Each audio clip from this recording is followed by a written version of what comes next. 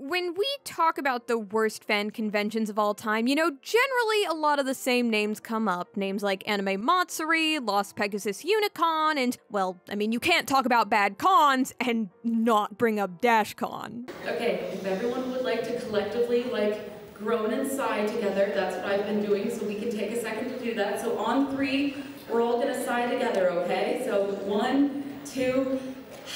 Give me back my money! But today, I'd like to tell you about what I think is a massively overlooked train wreck of a con, one that shockingly few people know about, and it's called Izumicon. Specifically, its 2018 convention was the awful one. The others were great, and that actually made it that much more surprising that 2018 turned out the way it did. Now, I realize that comparing it to the likes of DashCon is a bold statement, but Izumicon 2018 was boldly awful. Just to give you a little taste, a little preview of what was going on, it had a new owner who, before owning the con, came dangerously close to being blacklisted from volunteering at it. And while expectations for her leadership were remarkably low, she still somehow managed to surpass everyone's worst nightmares. Her communication was notoriously awful. Her loose grasp of the con's goings-on caused more than one incident that could have got the con into serious trouble. And I'll get into the specifics later, of course, but everything reached a crescendo only weeks before the event was supposed to happen, resulting in the messiest, most explosive con cancellation that I personally have ever seen. I'm not even joking or exaggerating when I say that this con was at least as bad as DashCon. Honestly, no clickbait, I would say that it was worse than DashCon. Really and truly, I would. This con was bonkers. And yet, outside of the Oklahoma con-going community, there's really not all that many other people who know about this con. But you know what? That ends today. I've spent literal years learning pretty much everything there is to know about what happened to this con from several of its former directors, artists, panelists, and more, so that this story can finally be told. So without any further ado, let me tell you all about it.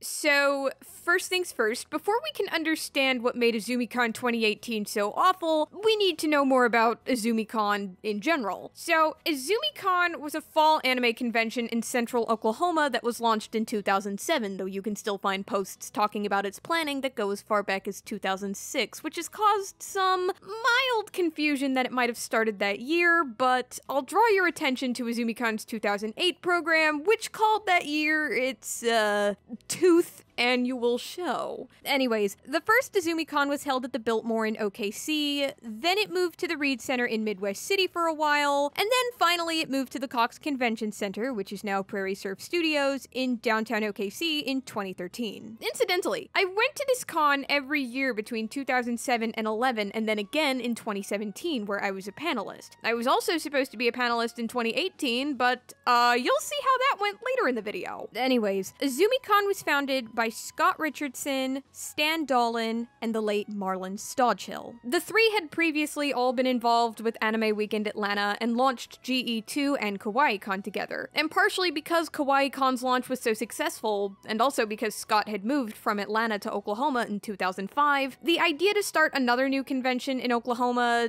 just seemed like the next obvious choice at the time. And that new convention would, of course, be Izumicon. Tokyo OK, formerly known as Tokyo in Tulsa, but nonetheless Oklahoma's largest anime convention now almost by default, wouldn't have its official launch until 2008, and while there were a handful of smaller Oklahoma anime conventions like RoninCon and CosCon that happened prior to its launch, there was still nothing quite the size or scope of Izumicon in Oklahoma at the time, and certainly nothing that was being orchestrated by a group with even half as much experience as Izumicon's founders. And I'm telling you this so you can better understand just how easy it was for Izumicon to quickly become a huge hit among local anime fans. As a matter of fact, It was getting so huge so fast that rumors quickly circulated that its launch is why Ronin-Con, which tended to be the local fan favorite anime con in Oklahoma before Izumicon, ceased operations, as it had its last event in 2005, though they were hoping to plan another for 2007 that ultimately never happened. But neither Scott nor the handful of former Ronin-Con staffers that I spoke to blamed Ronin-Con's decline on Izumicon. To be more specific, those former Ronin-Con staffers said that the con had already been in a visible decline by the time Izumicon came around. None of them recall there being like, one big specific reason why Ronin-Con went into decline. Rather, it just seemed to be a series of management mishaps that were never neutralized by a consistent source of income, and over time, everything just piled up. For example, one former Ronin-Con staff member alleged that overspending on t-shirts seemed to be a consistent problem for the con. In other words, it's sad, but nonetheless extremely likely that Ronin-Con would have ceased operations sometime in the mid or late 2000s with or without the launch of Izumicon. But even though Izumicon isn't responsible for Ronin-Con's decline, it still doesn't really surprise me that people thought that it could have been, and I'm saying that not just because of the timing of all this, but because of how quickly and how thoroughly Izumicon's popularity eclipsed Ronin-Con's despite Ronin-Con being the older con. In fact, the former Ronin-Con staffers estimate that their last event, which as a reminder was in 2005, had about 250-ish people in attendance, a number that was pretty normal for them. Meanwhile, there was an estimated 1,000 people at Izumicon in just its first year, and that number would only continue to climb over the course of the con's lifespan. The con would never attract the several tens of thousands of attendees that you could find at, say, a lot of Texas conventions, and I'm not gonna sit here and pretend like it was the perfect con, but for anime fans in Oklahoma, especially central Oklahoma, it was still something much closer. It was fun. It still had pretty good attendance, all things considered, and the con was generally pretty well liked. But 2016 would end up being a pretty major turning point for the con. More specifically, its 2017 event would end up being the prelude to the beginning of the end of Izumicon.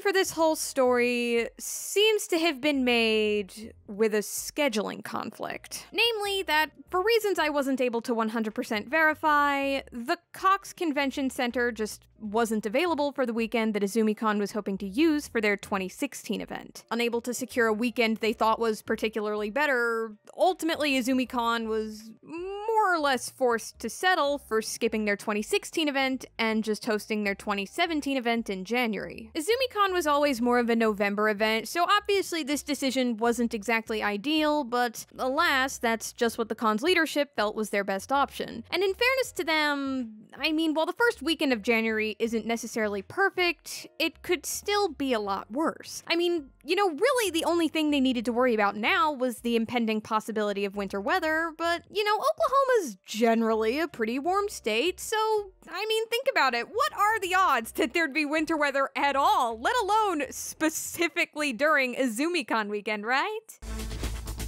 The final round of snowfall is possible in Oklahoma City Friday morning after overnight snow of 1 to 3 inches. Snow is possible till around noon on Friday, according to the National Weather Service. A winter weather advisory remains in effect for western and central Oklahoma as the system moves east. Roadways are slick and hazardous across central parts of the state. Travel is discouraged. Several closings have been reported Friday morning, including the school districts of Oklahoma City, Edmond, Middle, and Norman. On the night before the con was set to start, central Oklahoma got covered in about 2 inches of ice. And, I get it. For some of you, this probably doesn't sound like a big deal, and you don't understand why this is such a big problem, but Oklahoma is generally pretty warm, and by extension, not super well equipped to deal with winter weather when it actually hits. But even though all the local schools were closed, for Izumicon, the show still had to go on. So here was the good news. There were 2 hotels literally on the other side of the street from the convention center, and even forgetting about them, there's still plenty of others sprinkled throughout the downtown area. So people who either lived downtown or were staying in nearby hotels were still able to get to the con without much of a problem. Most notably, this included all of the con's guests. But the bad news was, a substantial substantial amount of this con's attendance was local, but not like living in the downtown area local. You know, we're talking people who already live in or close to Oklahoma City. You know, the kind of people who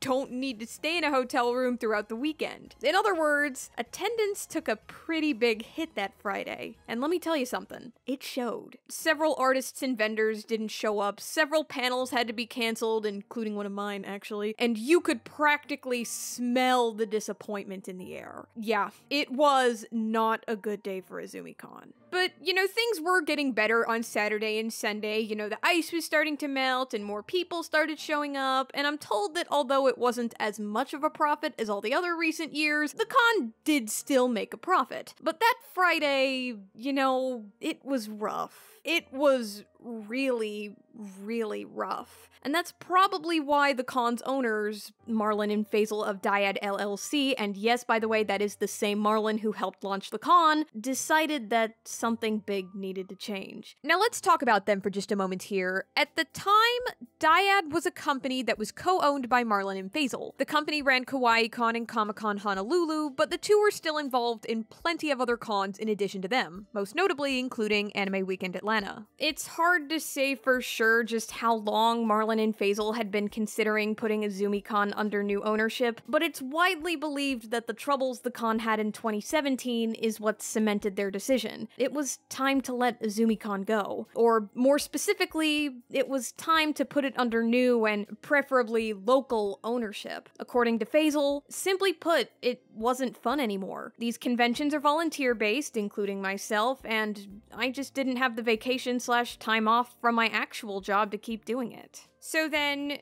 who was going to buy the con? Well, there were a few potential buyers, which included, but wasn't limited to, the con's then head tech director and resident DJ, and for a while it looked like he was gonna get it too. But alas, due to some problems in the contract, this deal fell through, and instead the con ultimately became a property of a company called Ladder Entertainment. Oh, what's the matter? Never heard of Ladder? Yeah, nobody else at the time had either, but they did know the person who controlled Ladder, the person who now owned Izumicon's name, and it was a late 20-something-year-old former Izumicon volunteer called Dez. And everything up until this point, the venue problems, the ice storm, you know, all that, yeah, that was just the prelude to the beginning of the end of Izumicon, and it's Dez taking over the con that officially marks the beginning of the end of Izumicon.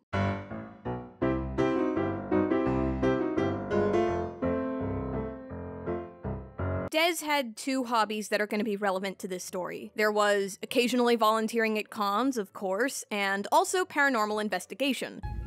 Hey there, demons. It's me, your boy. I'm sure it's immediately obvious why her interest in cons is going to be relevant to this story, of course, but as for the paranormal investigations, that's going to be important because foreshadowing/irony alert, she sure did like to ghost people.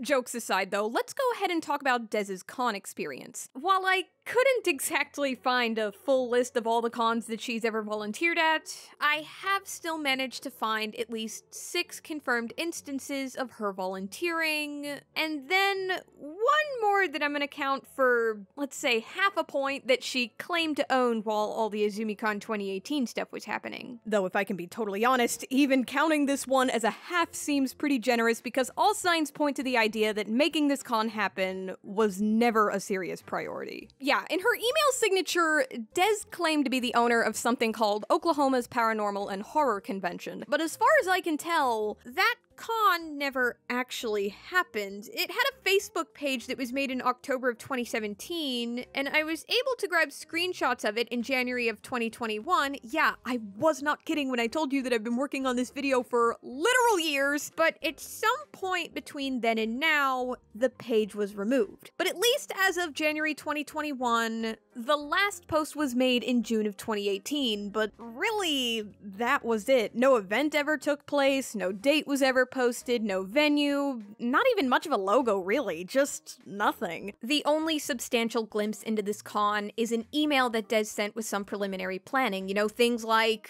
here's some ideas for potential guests, here's some ideas for badge pricing, here's the venue I'm considering, here's a few other ideas for activities, nothing concrete. suffice to say. But back when it was still up, I tried messaging the con's Facebook page to learn more about it, but to no surprise of mine, well, I didn't get a response. Someone saw the message though, so I mean there's that, I guess. In any case, as for the cons that she volunteered at, I've been able to confirm that she volunteered at least once at SoonerCon, twice at Anime Fest, once at A-Kon, and twice at Izumicon prior to her ownership. Starting with Anime Fest, she volunteered in 2016 and 17 as a regular press volunteer and then press manager respectively. I was unable to get in contact with anyone who was involved in the con's promotion process, so the precise details of why Dez specifically was chosen to get promoted are still pretty fuzzy to me. In any case, nobody that I spoke to seems to remember anything about Dez as a volunteer in 2016, but 2017 was different, not least of all because Anime Fest 2017 was a particularly chaotic year for the con overall. You see, they managed to get a ton of fantastic guests, which most notably included some of the main staff of Yuri on Ice, which wasn't even a year old yet at the time. Yeah, needless to say, the fandom showed up in droves, and the con wasn't exactly 100% ready for them. To put it into perspective, in 2014, the con had an estimated attendance of 10,297 people, in 2015, 10,090, in 2016, 10,751, and then in 2017, more than 12,000. Said Yadatachi's owner and editor-in-chief, Katie Castillo, in her review for the con, anything Yuri on Ice related was a hot mess. We went to the first panel, but ended up bowing out so that other people could get a seat at others. I don't think the convention had any idea on the size of the fandom and turnout. But to get back to Dez, the week before the con itself, she had sent an email saying that she'd be unable to be there. The official reason was for personal reasons, though she told the con's other directors and managers that it was due to a medical emergency in her family. She therefore gave her position to a friend of hers, who she referred to as her lieutenant. I tried reaching out to her lieutenant to learn more, but alas, they never replied to me. That being said, I did speak to the lieutenant's girlfriend, who alleged that Dez hadn't told them about any of this until pretty much the last possible second, the literal day before they were going to be leaving for the con, and as they were out getting dinner with friends, no less. I was pissed and told her how unacceptable it was at that very dinner, she'd further say about it. We showed up and did what we could, and I feel like we did a good job with virtually no warning we'd be doing anything like that. And indeed, despite the rest of the con's chaos, I've actually heard pretty good feedback about the press overall from the press's side of things. So whatever Dez had done prior and her lieutenant and the other press volunteers did the weekend of the event, well, it worked. More specifically, I spoke to two members of Anime Fest 2017's press, and both had glowing things to say about their experience. In fact, one of them, Jaden, said about it, "It's because my manager and I had such a good experience with A-Fest that we had plenty of trust in the Izumicon process." Next, there's A-Kon 2017, where Dez was volunteering in guest relations. To be honest, I wasn't able to find out much about the quality of Dez as a volunteer, but one anonymous volunteer, who I'll call A, alleged about Dez that, quote, "She didn't do her job at all. I was in the main guest room helping the guests who wanted to rest in between their different events. Dez was late, or sometimes never showed up to help her guests or anyone else." But for as bad as that is, it wouldn't even be the worst claim I'd heard about Dez at A-Kon 2017. Both A and a former friend of Dez's who was at the con alleged that it was here that Dez had offered a certain man sexual favors from A without A's consent, and that A quickly reported this to the con, and that it resulted in Dez getting banned from volunteering at A-Kon. Possibly at all, or possibly just within guest relations. I reached out to A-Kon directly to see if they could tell me more about this, but they told me that unfortunately, they had no surviving documentation from the time. An anonymous member of the convention with a vague recollection of this incident added to this, quote, "Nothing came out of the report. Also, there was no formalized procedures for record maintenance, which was corrected in 2018 moving forward." record. So the lack of records is expected for 2017. I also reached out to 2 other volunteers that I know Des worked with at A-Kon, and unfortunately neither of them got back to me. But I also reached out to Shane Holmberg, who was A-Kon's director of operations at the time, who said about it, "I don't recall something like that being reported that high, but I wouldn't be surprised if it was covered up." A-Kon had a do not hire list and a blacklist. In order to get on it for anything aside from no-call no-shows, there had to be a good reason and some involvement from upper management. My guess is Des may never have been put on the list, or it never made it that high. Due to the lack of documentation, we'll probably never have the complete truth of what happened here. You're free to draw your own conclusions, of course, but the impression that I got from learning all this, at the very least, was that this incident was reported, but for some reason the report never made it high up the ladder, letting it go easily undocumented at a con that, at least at the time, already lacked in record keeping. This lack of record keeping is also probably why there's so much fuzziness around the question of whether or not Des was fully blacklisted. Based on what Shane and the aforementioned volunteer told me, it seems somewhat unlikely to me that Des was ever, fully and officially blacklisted, but I wouldn't be shocked to hear if there were miscommunications at some phase that caused some people to think that she was. But that's just the impression that I got. The provable facts of this situation are few, and basically boil down to that there's at least 3 people who claim to remember this happening or being reported. There's no surviving formal documentation of it, though a lack of documentation is typical for A-Kon 2017. And as for SoonerCon, it's unlikely, but nonetheless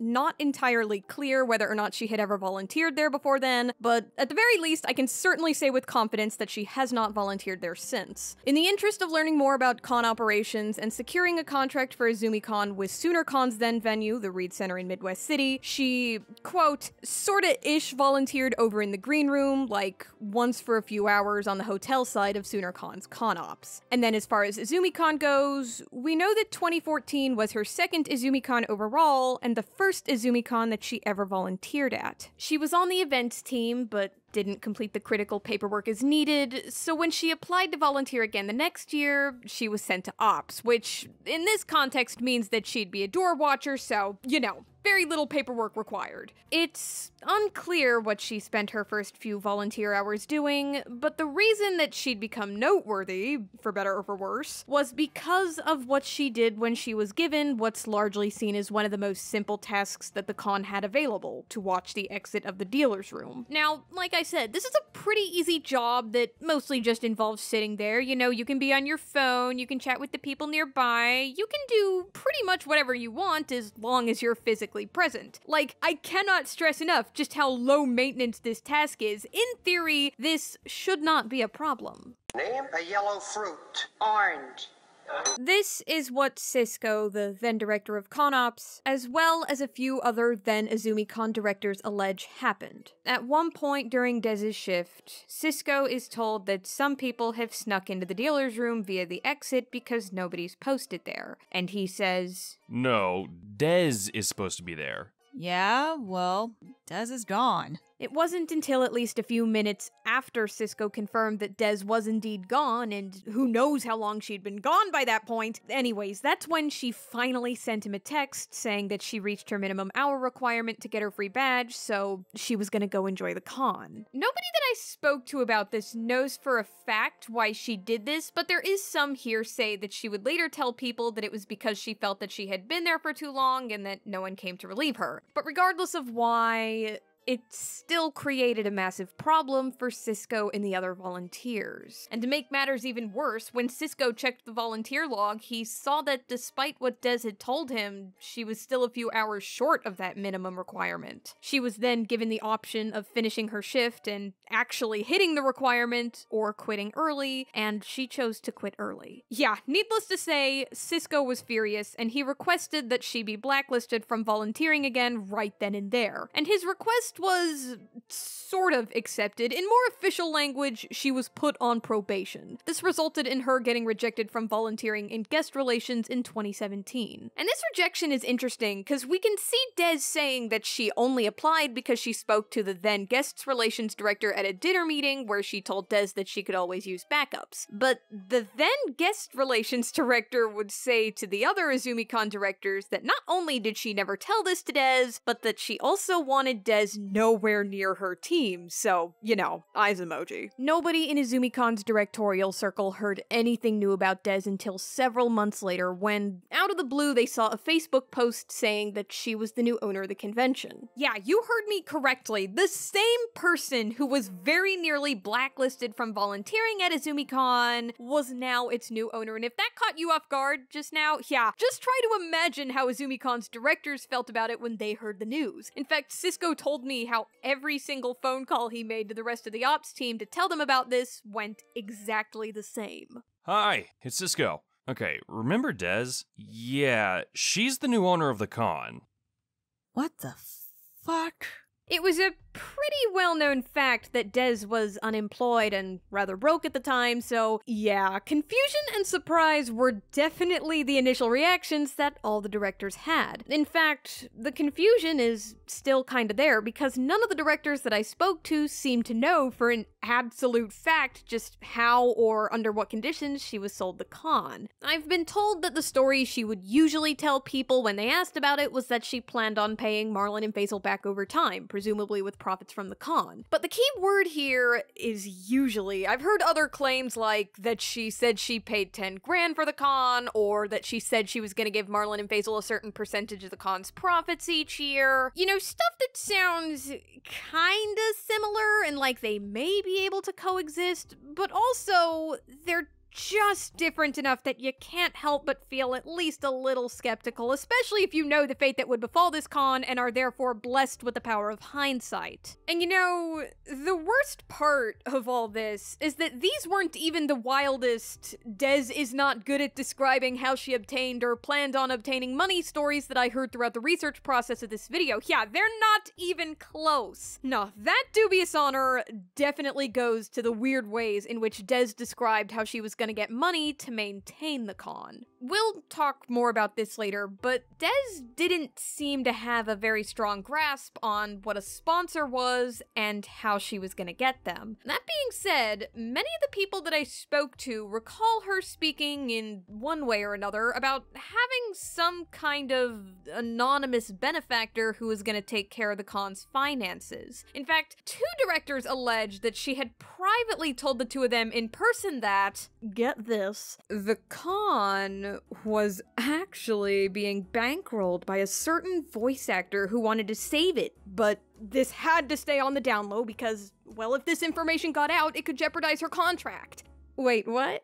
Yeah, many people seem to recall hearing Des say that the aforementioned benefactor was a voice actor who she only sometimes name-dropped, and I guess the idea was that this voice actor was gonna bankroll the con through Des because reasons? A screenshot of a conversation Des had with a then friend of hers shows her alleging that the voice actor is giving her the money needed to start her LLC and talks about him in a way that makes it sound like he's not unlike a business partner of sorts. There's another screenshot the then friend gave me where Des can be seen alleging that the voice actor's involvement was limited to giving her $100 for her to start her LLC and that he was never officially a partner. For what it's worth though, I have contacted the voice actor in question. They understandably do not want to be named, and they've denied having any interest or intent on bankrolling Izumicon in any capacity. I didn't find out about Des alleging that the voice actor paid for her to start her LLC until considerably after I spoke to the voice actor, and when I tried contacting them again to clarify whether or not they did that,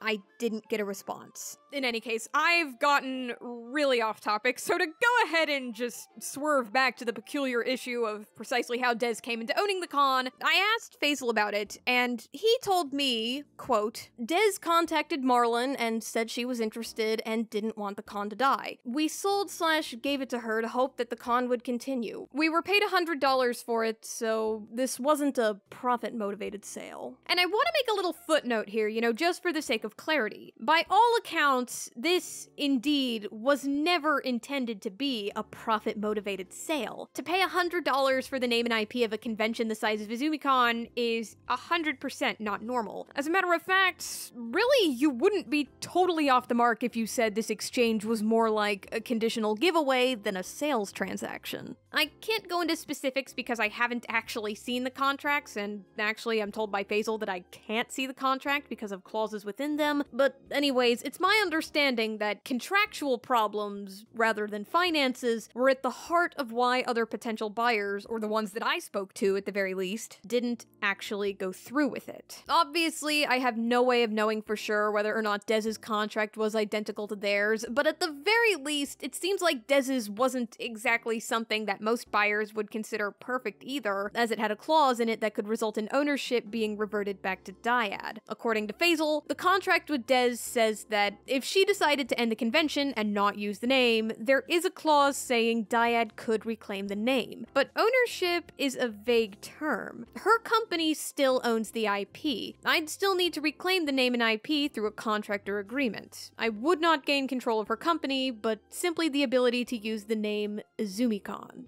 I've heard just about every theory there is about why this con was given to Des, despite her being such an extremely not great candidate, but the most common two among the people who I spoke to about it who were involved with the con tend to be either A, that finding a new owner was taking way more time and effort than Marlon and Faisal expected, and they just got to a point where they wanted to be done with the whole thing, and Des was just the first person who threw her hat in the ring, who either didn't know or didn't care about the details of the contract, and B, that it was a decision fueled by spite toward the older Izumicon directors, some of whom attempted to buy the con, but ultimately didn't because of the contract. To re-emphasize, though, both of these are just speculation. For the time being, though, I'm more curious about why Des was interested in owning the con. Did she genuinely feel like she could save it? Did she wrongfully assume that being the owner of a medium-sized con is a super profitable job? Did she just not want someone else to have it? Maybe she thought it'd be a lot simpler of a job than it actually was, or hey, maybe it was something else altogether. I don't know, and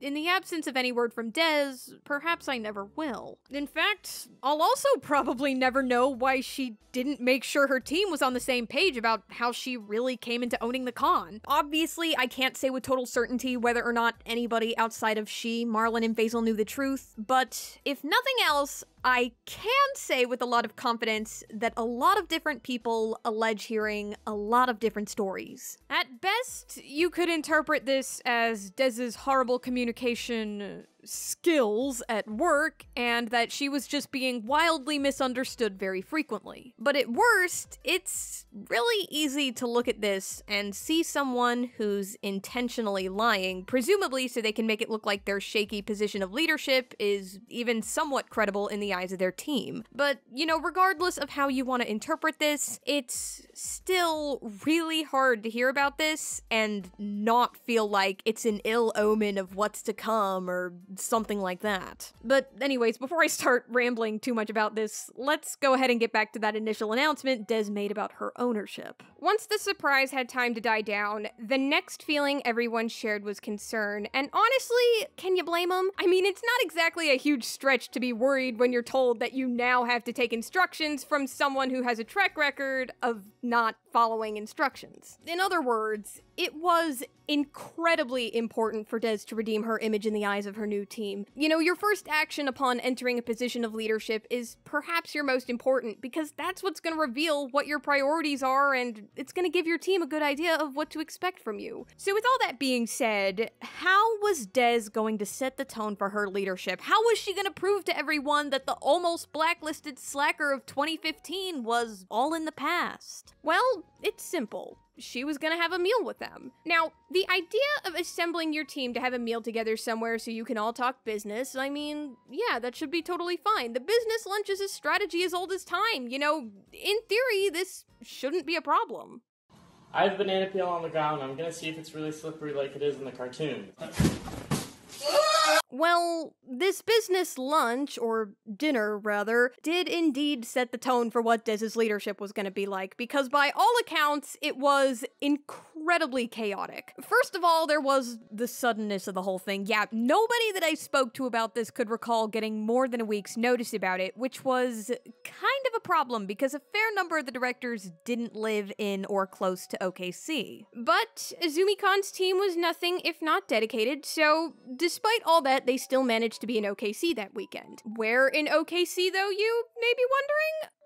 Well, yeah, actually, they were wondering that too. It wasn't until pretty much the last possible second, according to the aforementioned people that I spoke to about this, that they had any idea where specifically they were supposed to be meeting, but that they ultimately settled on a Denny's that they were dangerously close to filling to capacity, since many of the directors had to bring along their family members, and then Des had brought along her husband and two of her friends as her team. Yeah, crammed was the second most common word used to describe what this meeting was like, and the first, in case you were wondering, was disorganized. Yeah, many of the directors could have, and would have, I'm sure, forgiven just how much difficulty Des had in getting them all in the same spot if Des had offered them even a single crumb of inspiring leadership. But the directors recall her being really inconsistent throughout this meeting, saying stuff like that she didn't want to change anything immediately before going on tangents about all the things she wanted to change. Their questions were given non-answers. Des didn't seem to have a particularly good understanding of how the con worked, and this is all to say nothing of the experience that she very clearly lacked. She was, most of it boiled down to, I really love this COD and I wanted to succeed. No business plan, no talk of investors, no concept of management. I mean, the amount of information lacking was terrifying. By the end of the meeting, the more optimistic directors were thinking, okay, so, you know, Des clearly lacks experience and know-how, but, you know, maybe that'll encourage her to just leave the heavy lifting to us, you know? We can keep doing our jobs the way we always have, and Des will just kind of be sort of a puppet or a placeholder leader. Yeah, maybe we can get this to work out after all. Everyone else, on the other hand, could only think that Des was completely and utterly incompetent. Shortly after this meeting, Cisco became the first of Izumicon's directors to resign under Des's leadership, and he actually did so via a video. After about an hour of counsel with a number of close friends as well as the fellow leadership of Izumicon operations, I have decided that I will no longer serve as director for Izumicon, nor will I be volunteering in any capacity. I wanted you to know that the crux of my decision is very simple and frankly rests at your feet. I will not follow the leadership of someone who, of their own accord, decided they were not fit to follow my instructions. The basic tenet of security is never abandon your post. You broke that tenet, and you were likewise judged unfit for duty with security. I will not ask my people to follow instructions from me when I have to follow instructions from someone who is not fit to follow my directions. Shortly after recording this, Cisco would record another video explaining his decision to his fellow volunteers who weren't at the Denny's meeting. He then put the video up on Facebook where it was set to friends only. While the general public would certainly never see this video, a significant number of Izumicon volunteers still did. And even though this video didn't necessarily spread like wildfire, I still don't think it's a stretch to say that this video was still a signal, the first signal, as a matter of fact, that someone anyone more or less from the outside looking in could have got that things over at Izumicon weren't exactly off to a great start, and things were only going to go downhill from here. Within the following days, weeks, and months of this meeting, many followed Cisco's example and sent in their resignations as well, but a core team of directors still decided to stay on board. Many of them were asked to take on responsibilities that were normally outside of their roles because of all the resignations. Presumably, this is also why Des would, at least somewhat frequently, try to offer directorial positions to some of her friends and other people involved in various facets of the con. In any case, throughout the planning process of Izumicon 2018, the turnover rate for convention leadership was not insignificant. The cosplay department, for example, proved to be a particularly difficult position to fill, and it was eventually reabsorbed into events, and therefore went through 3 different leaders. But anyways, the bottom line here is that throughout the planning of Izumicon 2018, there were a lot of resignations coming from a lot of different people, but there were a few experienced Izumicon directors who toughed it out and decided to stay with the con despite all the extra work. They didn't know it at the time, but they were effectively following Izumicon into its grave.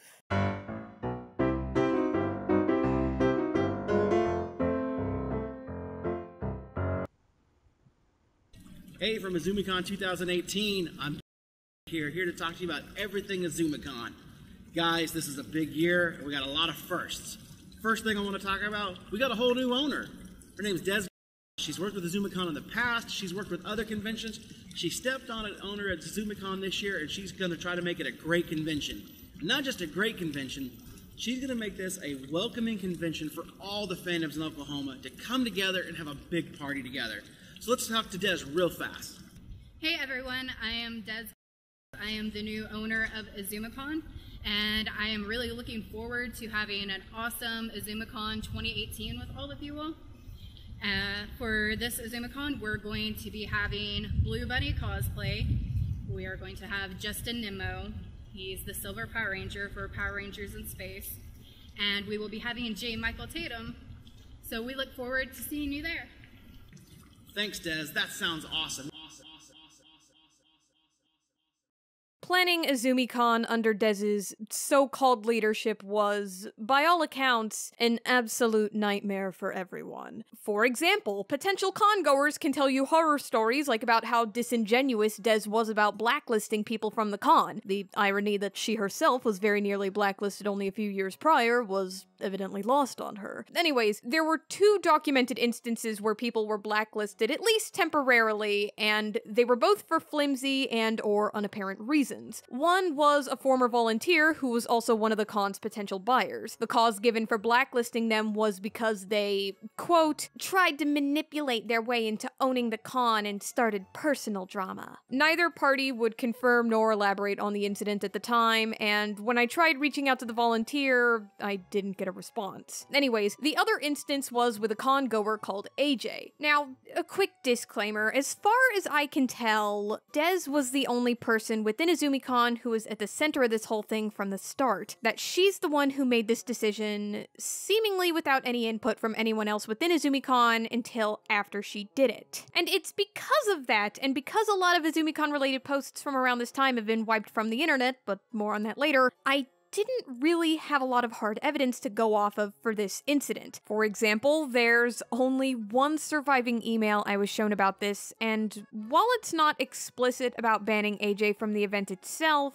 it is explicit about blocking her from the Izumicon social media, and that no one outside of Des had much specific info to go off of while this was happening. Nonetheless, AJ is under the impression that she was at least temporarily blacklisted from the event, and another director who I spoke to, who was eventually roped into all this, also believes that AJ was meant to have been blacklisted from the event. So with that out of the way, what happened? Well, in AJ's words, at the end, I was allowed back and not blacklisted, as it had no grounds. Des believed that I made a nasty criticism about the con and posted in the Izumicon Facebook group, then wouldn't tell me what the comment was, and just blocked me and blacklisted me. But if the staff felt that I was just being negative, no one said so. All of this action was being done with no communication toward me. Now, for context, AJ wasn't exactly just some completely random con goer. No, AJ was actually a former con volunteer. I've been asked not to go into specifics, and those details are frankly irrelevant to the story anyways. So, suffice to say, AJ loved the con, but she was, in the eyes of a lot of Izumicon's leadership, a handful. So then, was Des just looking for an excuse, no matter how flimsy, to not have to deal with AJ? Was she trying to inspire fear among people who might have otherwise criticized the con? Was this whole thing just a misunderstanding? Or maybe this was just a knee-jerk reaction that went too far? It's hard to tell for sure, but judging by the fact that the decision was soon reversed, I'm hoping/guessing that means that somehow Des at least eventually agreed that she was being unfair to AJ. Nonetheless, this whole thing became a bit of a spectacle and didn't exactly leave a good impression of Des to those in Izumicon's community who watched it unfold. And then there's the directors and volunteers who stuck around, whose Des-related horror stories are 1,000 times worse. For example, my personal favorite comes from the con's rapid response team leader, who alleges that at some stage, Des told the venue that Izumicon's security was fully armed. As a matter of fact, let me go ahead and say that one more time just for emphasis. It's been alleged that Des told the venue that Izumicon had fully armed security. Yeah, if this allegation is true, then beyond being a huge mistake at best or blatant lie at worst, Des telling this to the venue also could have turned into a massive liability if the rapid response team leader hadn't corrected it. And there's another story that I think all of you are going to be particularly interested in, and that's about how Des got a videographer to help with the con's marketing. And part of that marketing involved recording interviews with some of Izumicon's would-be guests. But because the con, well, imploded, most of these interviews just never got published. And the only one that did get published, the one with Jade Saxton, was promptly taken down and now only exists as an unlisted YouTube video. Thank you so much for coming and talking to us. That's going to wrap us up for Izumicon's behind-the-scenes conversation. Yeah, he's can't wait be to there, see you guys. guys Come see her at in the convention. August. I'm really excited to come and hang out with you guys. So yeah. Have a nice day. Bye.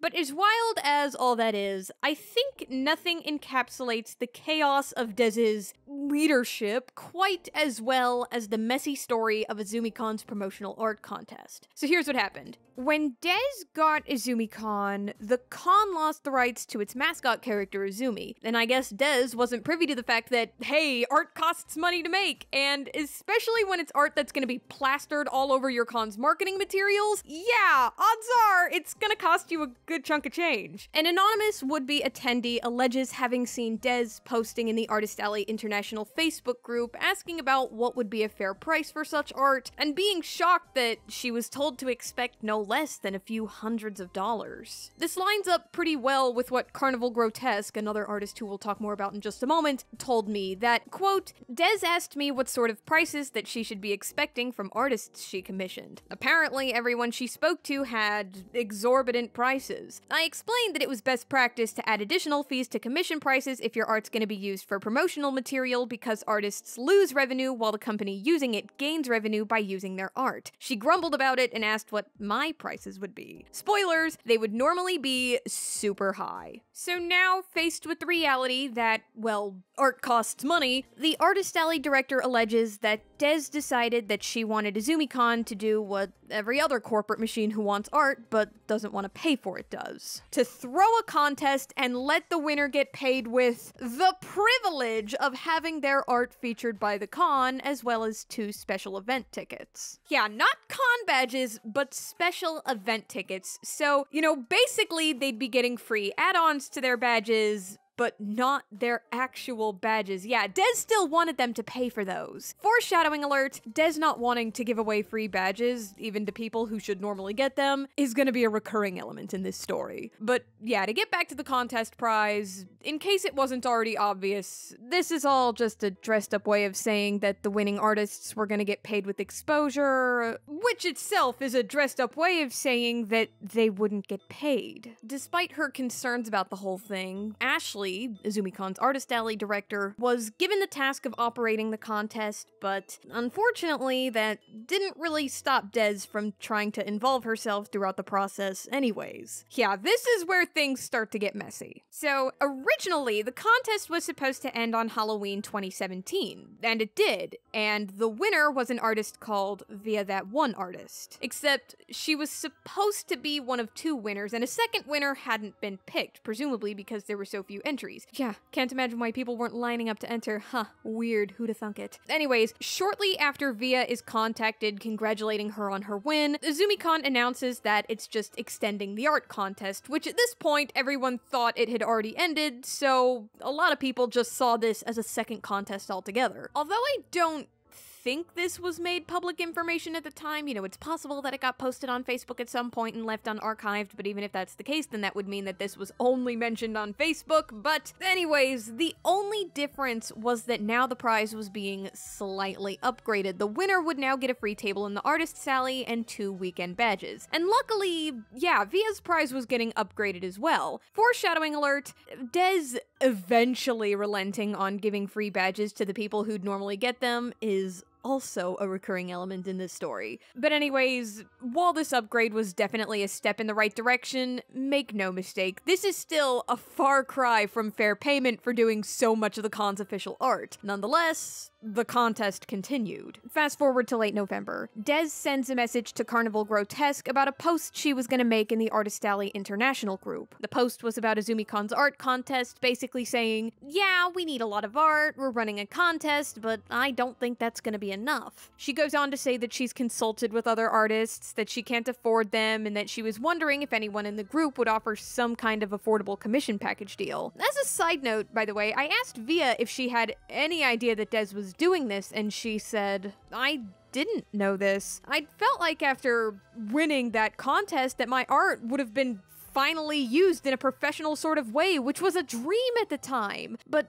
finding this out is kind of a slap in the face. But if she was worrying about my workload rather than the quality of my art, I can definitely see her point. But rest assured, I was, and still kind of am, an artist with a pretty quick turnaround, so the load wasn't much of a concern at the time for me. In any case, the post received one reply that would particularly stand out, one from a local artist called Purwitch who'd been wanting to visit Izumicon and offered to help in exchange for an artist alley table and 2 badges. Ultimately, Izumicon would end up taking her up on this offer a few months later. More specifically, she'd be asked to handle the t-shirt designs. But in the meantime, another artist won the second contest, which ended on December 3rd, and for a while, it really seemed like Izumicon finally had a plan ready for who was going to do what regarding art. Or, you know, at least that would have been the case if Des hadn't gotten into contact with another artist and childhood friend of hers, Carnival Grotesque. More specifically, the problem was that she did this without any input from Ashley, so when Des told Carnival to contact Ashley for more details, Ashley didn't know what to tell them because Des had left Ashley completely out of the loop on this decision. Ashley recalled to me that it was honestly a huge mess because Des would communicate one thing to me and then turn around and, like she had completely forgotten that we had it planned out already, would go off on her own thing, and I'd have to respond to people she had contacted and basically tell them that we already had it covered. There was an idea at some stage to let Carnival do the site art, but the person who found Create a Izumicon website added to their already overwhelmed list of responsibilities opted for a bare bones design. And so, with all the other tasks accounted for, there was just nothing left for Carnival to do. And so, despite the promises that Des had made, Carnival was told that their art wouldn't be needed and that they'd have to pay for their artist alley table at Izumicon after all if they still wanted one. Carnival's contact with Ashley had been pretty limited up until this point, so understandably this left them feeling pretty frustrated. As for Via, Purwitch, and the second winner,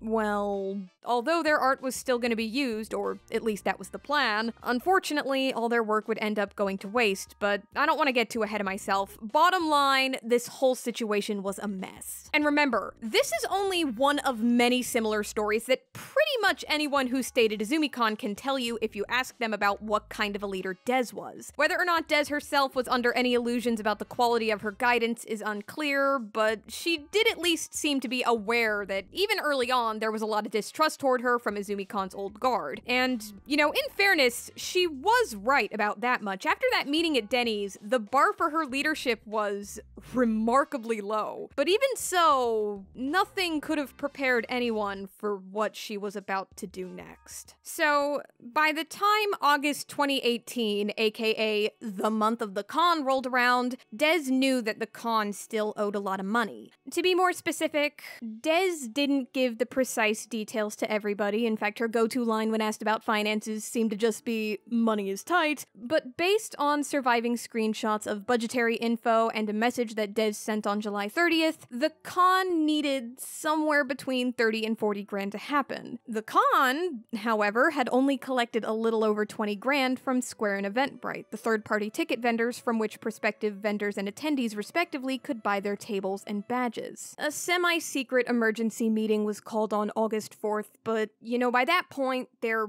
really wasn't a lot that anybody could do. The con was still several thousands of dollars short, and Des had failed to secure any paid sponsorships for the con, and that included both Loot and XP and Unlocked, both of whom it's been alleged that Des attempted to get sponsorships from. It also possibly included Midwest City's Convention and Visitors Bureau, who Des alleged in the email about her aforementioned horror con that never really went anywhere, was giving at least $500 to Izumicon. That being said, despite what she says in the email, I couldn't find any mentions of them on archives of Izumicon 2018's site. I emailed the person she claimed to be her contact within the bureau, but I never got a response. But going back to Loot and XP and Unlocked, since there's just way more to talk about there, Loot and XP's is the less complicated of the two stories, so we'll go ahead and start with it. So basically, they were a local game store who helped run and supply Izumicon's tabletop room for a couple of years. In exchange, they were basically treated as volunteers. You know, they got free badges, they could hang out in the staff areas, all that good stuff. Allegedly, the first time that Loot's owner, DC, heard about the con going under new ownership is when one of the old directors told him that Des was bad news. Yeah, definitely not a good first impression, but unfortunately, one that would be telling of the rocky experience Loot would have with her. DC wouldn't receive any kind of official word from Izumicon until November of 2017, when he got a message from one of the newer directors asking if he'd heard anything yet, which, well, he hadn't heard anything particularly concrete. Yeah, it turns out there was a lot of confusion surrounding someone getting back to him, but it was settled now, at least. Never a fan of documentation, much to my dismay, Des later invited DC to an in-person meeting in February. DC gave me the disclaimer that at the time of our talking about this, he was receiving treatment for a memory disorder, though he doesn't recall much getting done at this meeting because allegedly, Des was preoccupied with watching a child pretty much the entire time. Des would therefore conduct much of her business with Loot and XP via a phone call with DC and his business partner. DC further alleges that Des wanted Loot to sponsor Izumicon and tried to get him to pay for both his badge and the badges of anyone else within Loot who was going to be at the con. He said no, of course, and told her that this hasn't been the way his relationship with Izumicon ever worked. Des eventually relented and said that Loot could be a sponsor for the con without actually having to pay for it. She'd also later say in a Facebook message that DC's business partner couldn't be present in any of the future phone calls. Yeah, a peculiar choice which DC attributes to the fact that his business partner takes zero BS, which is probably why, in his opinion, Des didn't like him very much. As a side note, by the way, I'm very curious about what Des's intended benefits for sponsors were, because I haven't seen Loot's logo anywhere on Izumicon's website, and while the con's Facebook page and group are long gone now, I still can't find any tweets about them either, and that's sponsorship 101 right there. In any case, at its core, DC's claim more or less boils down to highly questionable leadership on Des's part that could have been resolved easily if she had even a pinch of experience or know-how, which is very much the experience that I had with Des at the time too, actually. So personally, I find DC's story incredibly believable. So, I sent an email to Ladder, to Dez in February 2018 because I heard that the con was under new ownership, and I couldn't help but notice that despite the con being 6 months away, there was still no info on the site about panel apps. I was also wondering about how Dez intended to reimburse panelists. Namely, I was wondering if she was either going to keep doing what Izumicon had been doing, or at least the year prior, and only giving free badges to panelists who did 6 hours or more worth of panels, if she was going to do what a lot of larger cons do and give free badges to every panel organizer and then maybe a set number of co-panelists, or if she just had a different plan altogether. She replies to me a few days later with a link to a Google Doc, which didn't answer my reimbursement question, so I ask again. She says, "We will be resuming this policy." I do not know what policy she is referring to, and I ask her to be more clear. Finally, and with information contradicting what was in the doc, but I'm thinking that, she's the owner and I can screenshot this, so it's whatever. Anyways, she tells me that any panelist doing even one panel will get a free badge. Awesome. Fast forward to June. I'd recently got back from being out of town for a while. I got a new job. I was really busy, and in the midst of all this, I just kind of goofed up and missed the deadline for panel applications. I sent an email asking if I could put in a late application. After all, the deadline had only passed about a week ago at this point, so I figured it'd be worth a shot. A month passes before I hear anything back, at which point a brand new event director tells me that the deadline for panel apps is being extended. I didn't know this at the time, but evidently it was almost certainly because Izumicon received remarkably fewer panel apps that year than it had in previous years. Yeah, can't imagine why. Anyways, I'm told that I can do my panel apps via email, and I do, and then I ask how they want to handle getting my badge information. The event director tells me that the con's new owner, that Dez was making it a new policy this year that panelists would basically just be a different flavor of volunteer, meaning that they would need to put in at least 18 hours of work before they could qualify for a free badge, and that my panels would only count towards 6 of those hours. This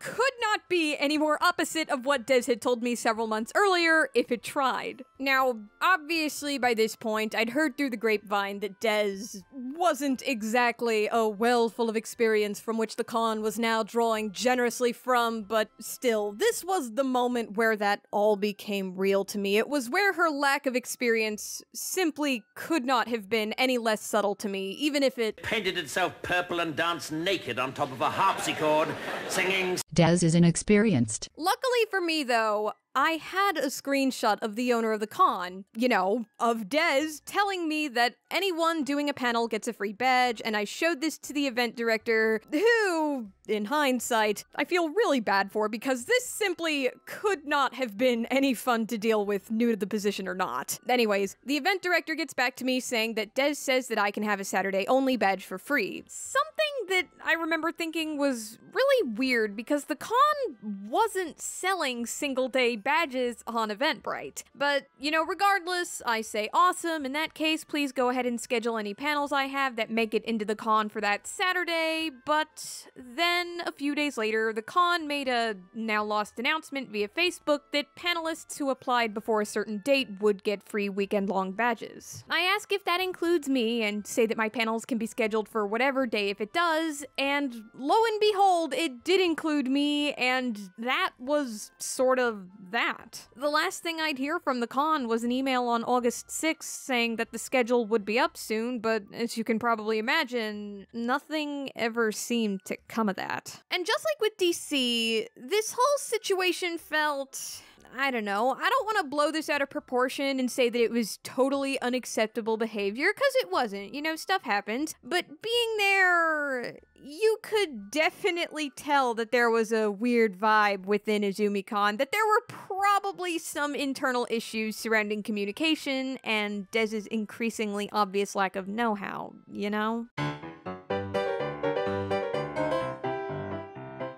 In any case, the bottom line here, the point of me telling you all that is that the idea of DC basically having to tell Dez how Loot's relationship with Izumicon worked in previous years, a relationship that probably would have been pretty easy to predict even with a little bit of experience, most cons do have tabletop rooms after all, and then Dez eventually relenting to giving away free badges after trying to squeeze any last penny she could get from someone who otherwise wouldn't and shouldn't be paying for a badge. Yeah, I noticed a lot of similarities in our stories, so even though he doesn't have many screenshots, I still find his story pretty believable. Furthermore, it reminds me of yet another similar story, this time by Jaden, a would-be member of the press at Izumicon, who had emails to back up his story. Essentially, Dez had pre-approved a press badge for him almost a year in advance to vlog at the event, but lo and behold, that didn't seem to work out either, as only a few weeks before the con, he was told by Izumicon's press director that the press team was full, so while he couldn't get a badge, he could still attend as a regular attendee, even though, you know, Dez had promised him a pre-approved press badge. I don't know if this was rooted in a problem on Dez's end, the press director's end, a mix of both, or maybe even something else altogether,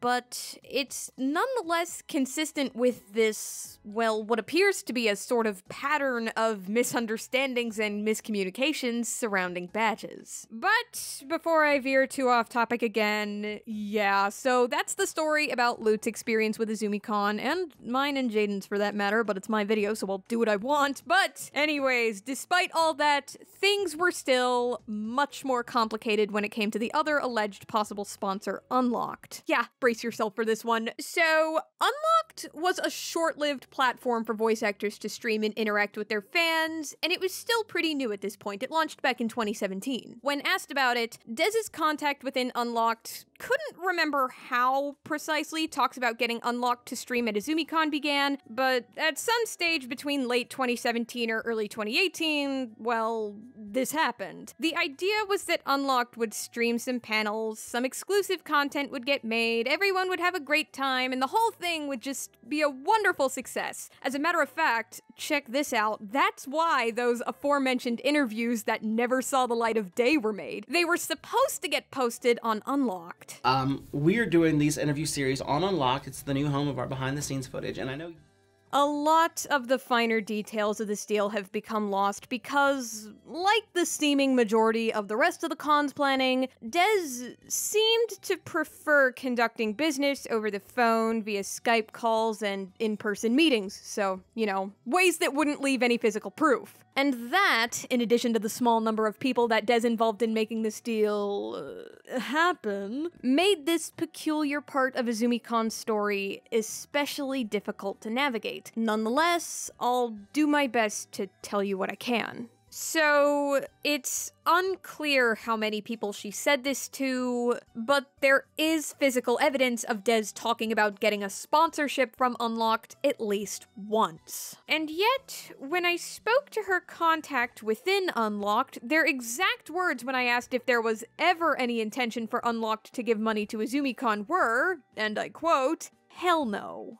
Based on a message that she sent to the videographer on August 6th, Dez's claim seemed to be that Unlocked had been planning on sponsoring Izumicon, but that at some point she criticized the app's then current viability, and that her contact took this to heart and shared it to others within Unlocked, and that it, had such a profound effect that it prompted them to rework the app from scratch, and only weeks before the con, no less. And that, in addition to the app's then iOS exclusivity, is why Izumicon received no financial support from Unlocked. Her contact said that they would speak to investors about finding some other way of supporting the con, but nothing ever seemed to come of that. Meanwhile, Dez's contact within Unlocked's claim is that they never had any intention of sponsoring the con or giving it money in any capacity, and they were really confused about how Dez might have reached the conclusion that they were.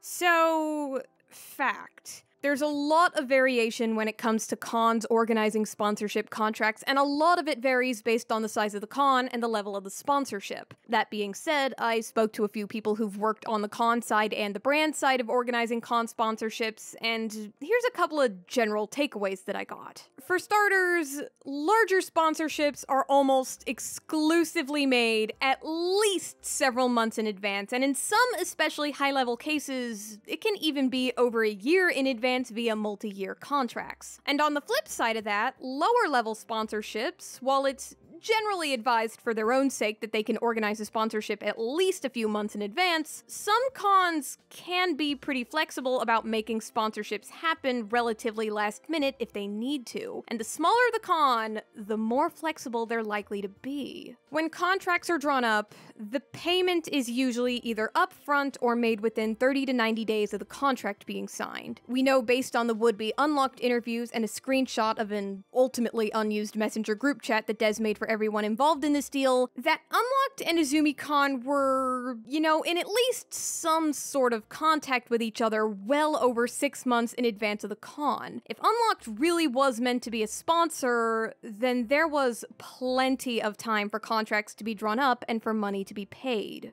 Opinion. Dez's story, just in general, is extremely naive to the point of being outlandish, but it's especially so in the way it paints how sponsorship relationships work. Namely, in that her story, Unlocked is just kinda able to say, hey, JK, we're not gonna support the con after all, literally weeks before the event, despite several months of contact, and then they can just decide that they're no longer gonna give the con money, even though under normal circumstances, they would have signed a contract and paid by now. Furthermore, there's seemingly no repercussions for them doing this, and not even a promise that they'll sponsor the con the next year instead, or something like that. Dez's story gives off the vibes of someone who doesn't know anything about sponsorship organization, making some kind of fanciful guess at how it works, but, at the end of the day, it's exactly that. It's a fanciful guess, and in this case, it certainly doesn't seem like an accurate one.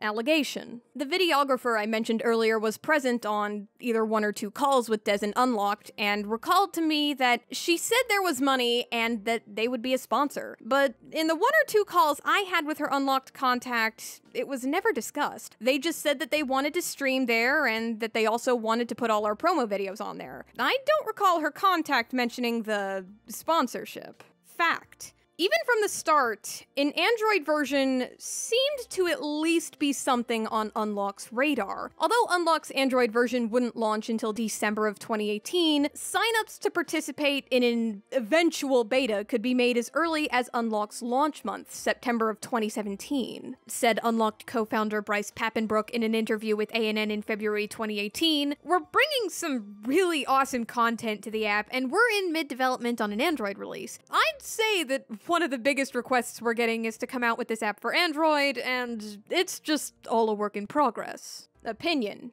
The idea that Dez's criticism of Unlocked was so meaningful that it prompted the app to rework itself from scratch seems extremely unlikely, to put it nicely. Furthermore, everyone at Unlocked knew that it was an iOS exclusive from the start. Somehow the idea that they had only just then become aware of it suddenly and then wanted to back out of supporting the con because of this seems also extremely unlikely, to put it nicely. Also, literally, where did this 70% of potential users number come from? Literally where? Is this supposed to be potential users in general, or potential users within Izumicon? Either way, Des, cite your source. Allegation. According to Dez's Unlocked contact, the app's then iOS exclusivity had nothing to do with why they would or wouldn't have been at the con. It had nothing to do with exclusivity, and everything to do with talks that just never progressed at the speed Unlocked needed them to, and then eventually the news that the con, imploded, but let's not get too ahead of ourselves. When asked about whether or not Unlocked would have been at the con in the event that it, happened, her contact said maybe. In any case, regardless of how you want to interpret what I've nicknamed the Unlocked arc, the bottom line here is nonetheless that money was tight, and that despite what Des was hoping, Izumicon wouldn't be getting any financial support from Unlocked. Or Loot and XP for that matter. The con was effectively still at square one, which is a dangerous place to be with less than a month until the event. Tell you what makes it even more dangerous is when you think you're at square one, when you're actually even further back than that. And unfortunately, they didn't know it at the time, but that's exactly where Izumicon's leadership was at the time. Let's go back to that meeting on August 4th. It was becoming increasingly obvious to everyone that the con was having money problems, but nobody had an idea just how bad things truly were. Different people became suspicious of Des at different times, but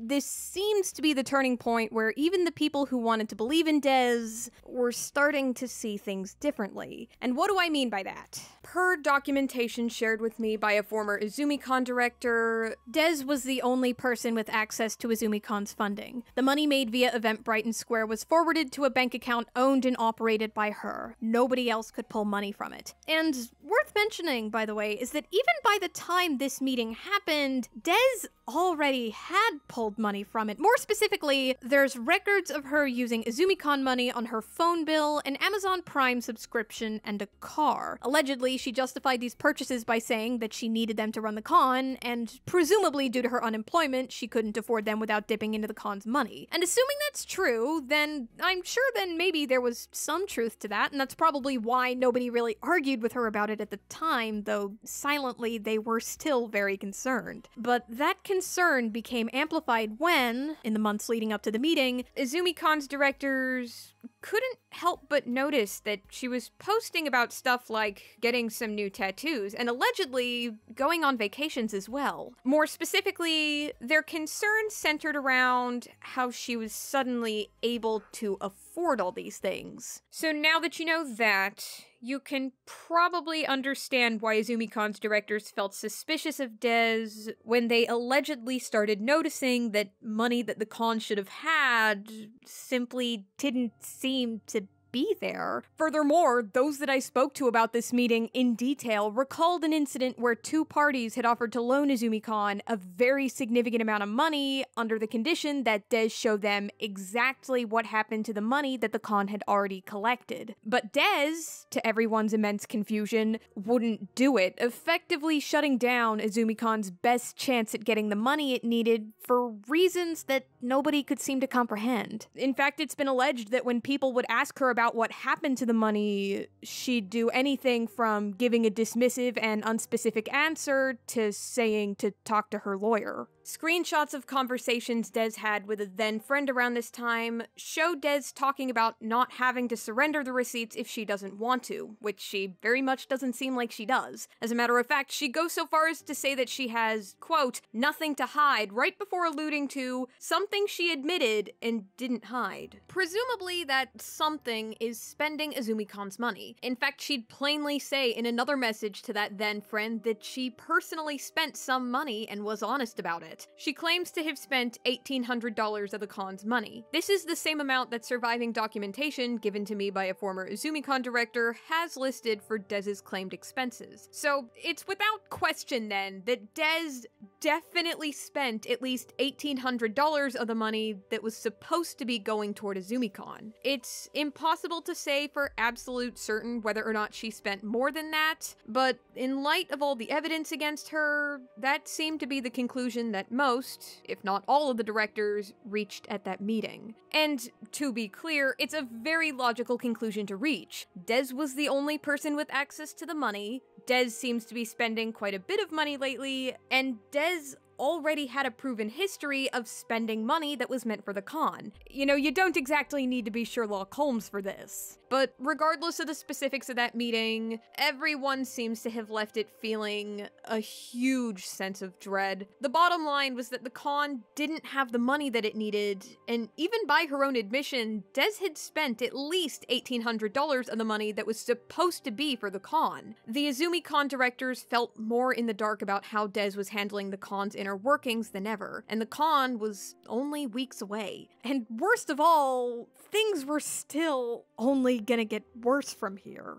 Everyone that I spoke to about this general time period for the con claims that it's around this time that they stopped getting any kind of contact or response from Des, that she started ghosting all of them. And sure enough, screenshots of a conversation between Des and a then friend showed Des saying that she's going dark and getting a lawyer. And looking through my own documentation of the con and other documents that others have shown me, August 6th and 7th seemed to have been the last few days where contact from the directors to people like panelists or would-be members of the press seemed even somewhat normal. But the directors were trying to navigate an increasingly difficult situation, and very quickly they'd realized that they didn't exactly have a lot of options left. Allegedly, they considered taking out a personal loan to cover the venue, but they soon realized that they wouldn't have money left over for other expenses like hotel rooms, shirts, and badges. One of the directors told me, "We couldn't in good conscience allow a supporter to loan the con money when he wasn't likely to get any of it back." So finally, on August 11th, the directors did the only thing they felt they still could.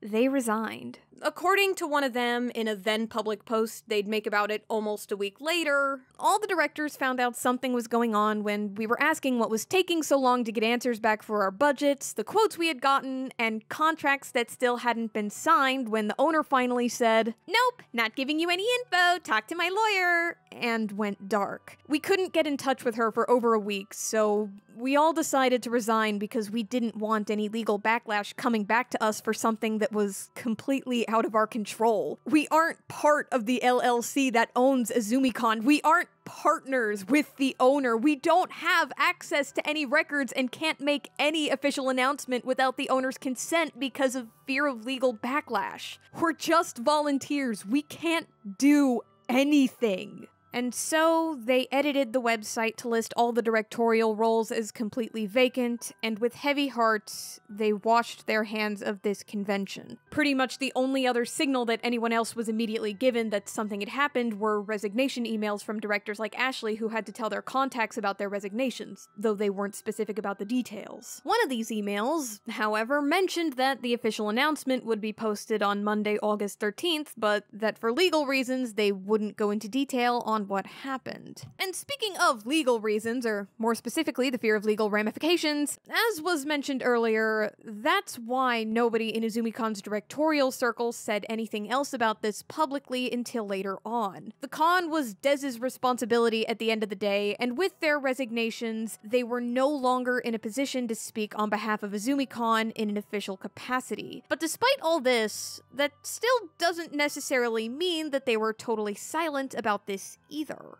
For starters, DC from Loot and XP quickly got contacted by not just one, but two of the newly former directors. The first one to contact him did so via WhatsApp, which he can no longer access, but he did still have screenshots from the second one to contact him. I'll be honest, you don't want to be associated with this con. Not at this point. Trust me on this. With the context of knowing what happened that very day, these are very haunting messages to get, and he wasn't the only one to get messages like these either. Perhaps the most interesting one was reportedly sent to Aslan, SoonerCon's then chairwoman, who recalls Dez seeking her out for advice around this time. More specifically, the precise timing of this conversation is a little fuzzy because she didn't save screenshots, and this conversation took place via text message, so they've long since been deleted, but Amber, more specifically SoonerCon's director of communications, yeah, there's a surprising number of Ambers in the local con organizing community, but I digress. This Amber recalls hearing Aslan talking about these messages at the time, and frankly, I'm inclined to believe them both, since the idea that Dez sought advice, especially from Aslan, really doesn't seem too unusual, especially considering not just Dez's inexperience, but also the fact that Dez volunteered at SoonerCon in 2017. In any case, here's what Aslan alleges happened.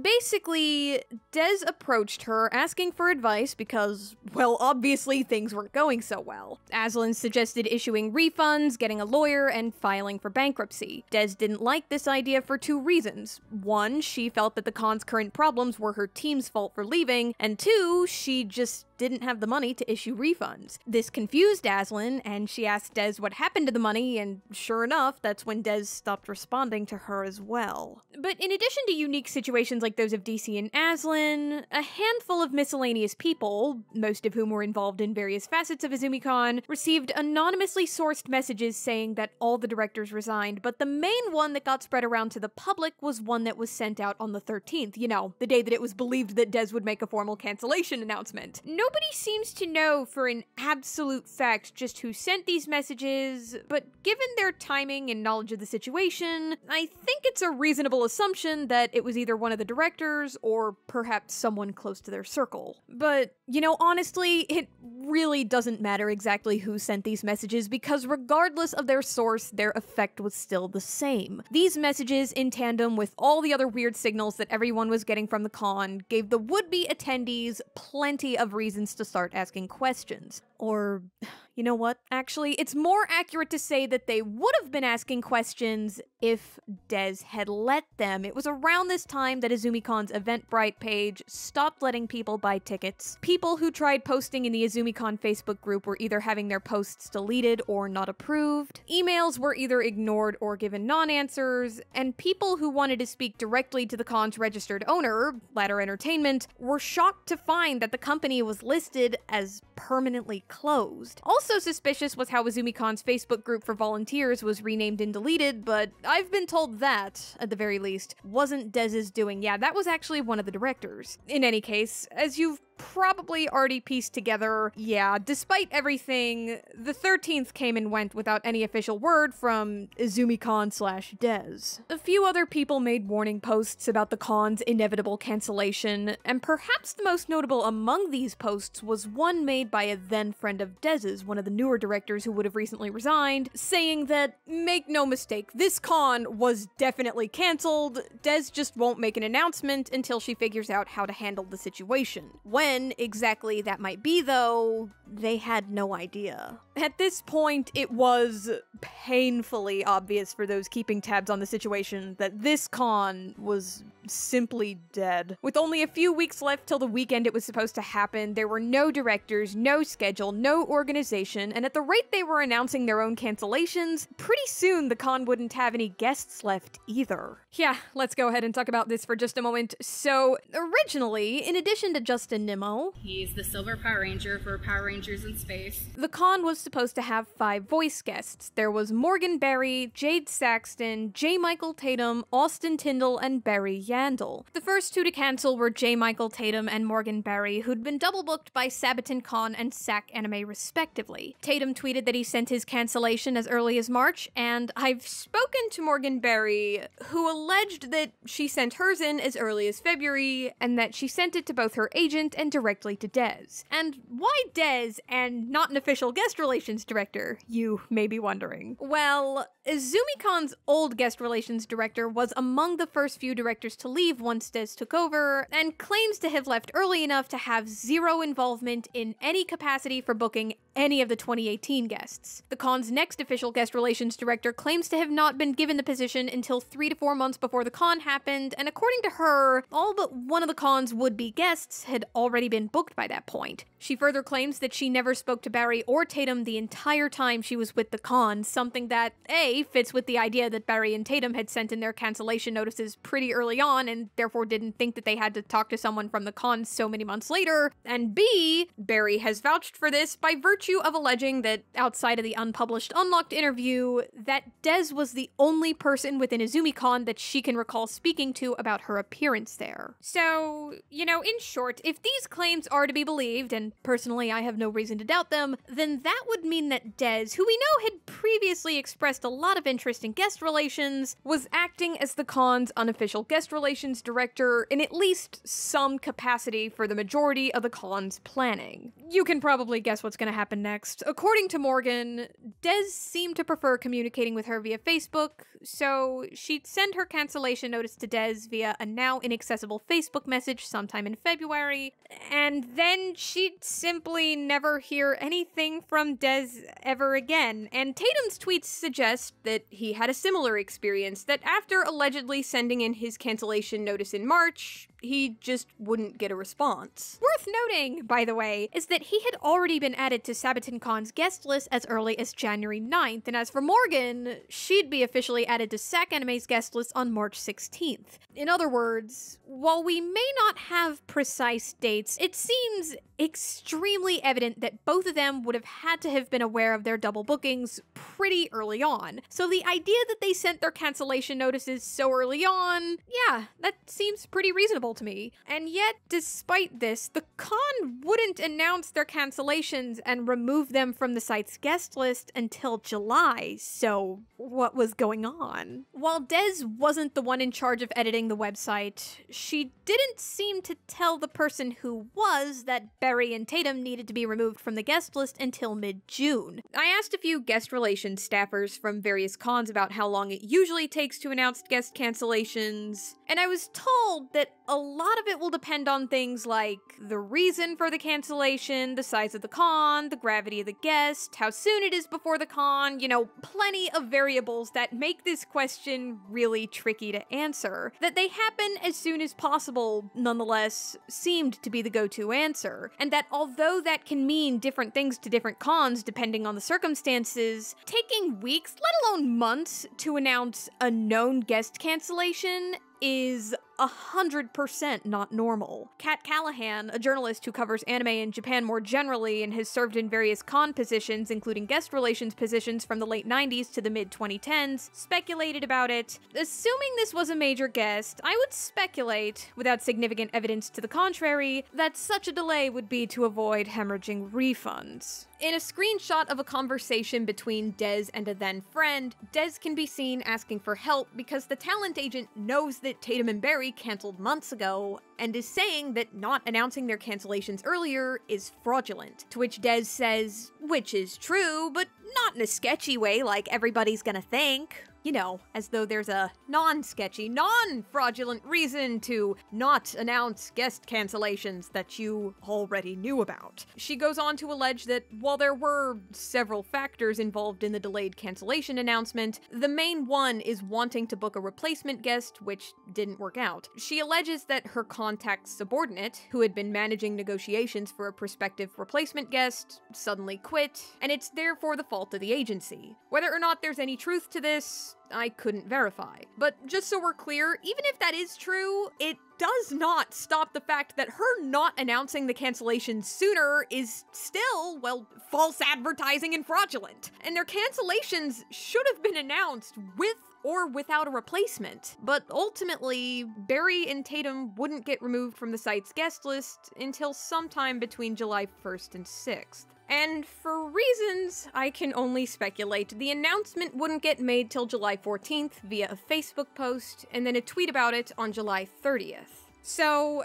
it was way later than it should have been, but at long last, the general public finally knew that neither Morgan Barry nor J. Michael Tatum would be at the con. And interestingly, the public weren't the only ones finally learning about these cancellations either. The new guest relations director claims that she had no idea that either Barry or Tatum had canceled until she saw the Facebook post about it. In other words, that their cancellations weren't just news to the con's community, but also to her, the con's guest relations director. Hopefully, you don't need me to tell you how much of a massive red flag that is. You didn't see just red flags, you did a tour of the plant where they make the red flags. So yeah, the bottom line here is that it seems as though Des was acting as the con's unofficial guest relations director in some capacity for several months. Tatum and Barry both claim to have sent their cancellation notices several months in advance, and despite this, Des didn't seem to make any moves to let the public know about this until June, and it wouldn't be until July that the website was updated and the announcements were posted. So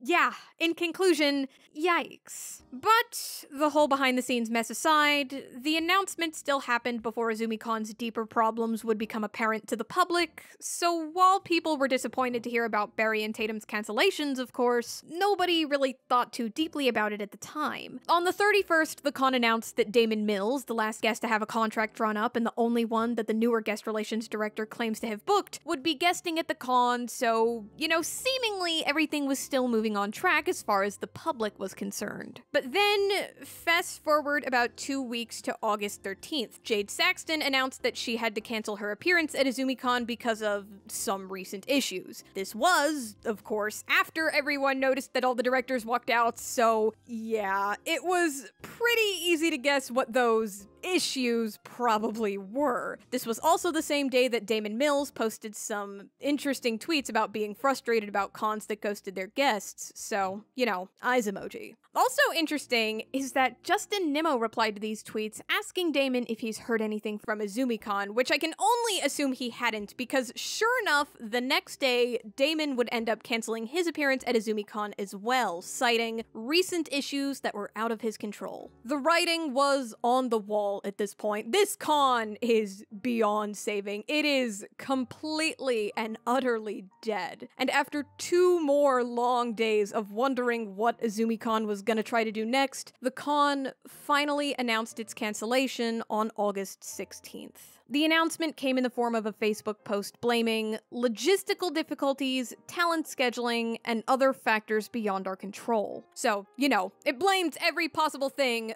but Dez. As a side note, by the way, it is a really good thing that word spread about this post pretty fast, because none of the con's other platforms, which most significantly included its own website, would be updated to reflect this change. As a matter of fact, rather than get updated, the website was just completely taken down at least 2 weeks later. And while hardly anyone knew the details of why this was happening, they really didn't need to in order to know that this was just complete and utter bullshit. And I'll tell you who that was especially true for was the talent that Dez tried blaming this cancellation on, at least partially. Yeah, rightfully so. Some of the con's would-be guests and a few other voice actors who heard about what was going on were among those clapping back at Dez/Izumicon's thinly veiled excuse. But the question of exactly why the con was being cancelled was quickly overshadowed by the question of refunds. The idea that this whole thing might have just been a misunderstanding was completely shattered when some people started noticing that the event date was quietly changed on Eventbrite to the 16th. To be more specific, the change would have had to have happened sometime between August 12th and 20th, and it would have had to have been made by someone with access to the Eventbrite account. Per surviving documentation of a former Izumicon director, said account was in Dez and Ladder Entertainment's name,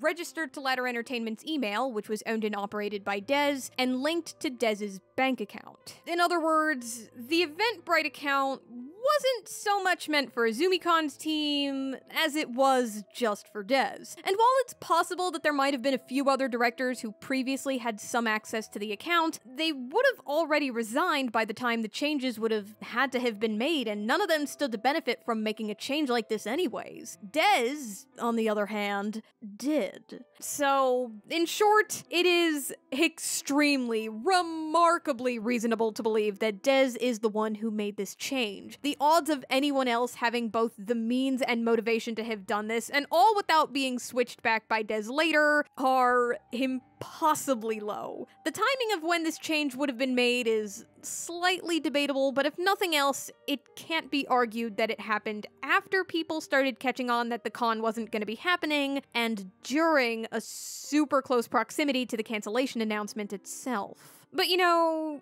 details aside, the bottom line here is nonetheless that, well, this change happened. And this is important because the new date made it so that Eventbrite thought that, well, the event had already happened by the time people started requesting refunds, which, as I'm sure you can imagine, only made the refund process more difficult for the would-be attendees. But luckily, this roadblock ultimately didn't work, and people who bought their badges via Eventbrite were eventually able to get refunds via Eventbrite. But while the refunds were officially from Eventbrite, whether the money used to provide these refunds came from the pockets of Eventbrite or Dez isn't 100% clear. Still though, the fact that this didn't work out in Dez's favor should not take away from the fact that it's still a roadblock that she almost certainly placed. Check this out, you can even see it in the refund emails, scheduled to occur August 16th, 2018, even though the event was actually scheduled for August 31st through September 2nd. But despite how scummy that was, the would-be attendees were ultimately the lucky ones, since they were still able to get refunds eventually. Unfortunately, the vast majority of the con's would-be artists and vendors weren't so fortunate. I reached out to several artists who bought tables at Izumicon 2018, and most of them alleged that they didn't receive any refund of any kind. And in case you don't know how much of a big deal that is, Emmy Jane Arts told me I had bought my booth and an extra pass, which totaled to about $200. A huge loss, as I had already spent money on my merch. So yeah, a number of artists and vendors turned to their banks instead, and while there were a few people who were successful in getting a refund this way, they were still the minority. Fury Starcat, for example, alleged, "Yeah, I tried to file with my bank, who told me to file with PayPal, who told me to file with the bank. I eventually gave up." The story seemed to be much the same for the vendors as well, that nobody received a refund via Izumicon itself, but a few lucky vendors like Norman's One Stop Anime were able to get them through their banks. That being said, there was one vendor who had spent $440 on her table and landed on the local news because of this whole thing. In the news story, she talks about the money that she spent on her table, and that when she sent an email to the con about a refund, the reply she got was, "We have funds tied up in deposits and prepaid expenses as well." It's also mentioned that she filed a police report, though unfortunately nothing ever really seemed to come of that. And although there were definitely a lot of people interested in the possibility of one, and at least one person who was interested enough to actually contact a lawyer, ultimately, nobody ever filed a lawsuit. Said the person who contacted a lawyer when asked about why they didn't go through with it, "The cost for the lawyer was exponentially more than what I lost or could recuperate. I would have had to get many more people to join me in the suit, and that just didn't come together. So I just filed it as a loss and knew never to pay with a check again." But back to this article, the news station reached out to Des for a comment, but surprise, surprise, they didn't get a response. Yeah, shocking, I know. While Des never commented about the state of the Izumicon money, someone who was close to her up until this whole thing happened offered their insights to all the concerned would-be con-goers at the time about what they believed happened to the money. Obviously, this can't be 100% verified, but they alleged that Des had already spent the money on herself and on getting a lawyer, and that, at least at the time of all this unfolding, regarded herself as a victim in this whole thing.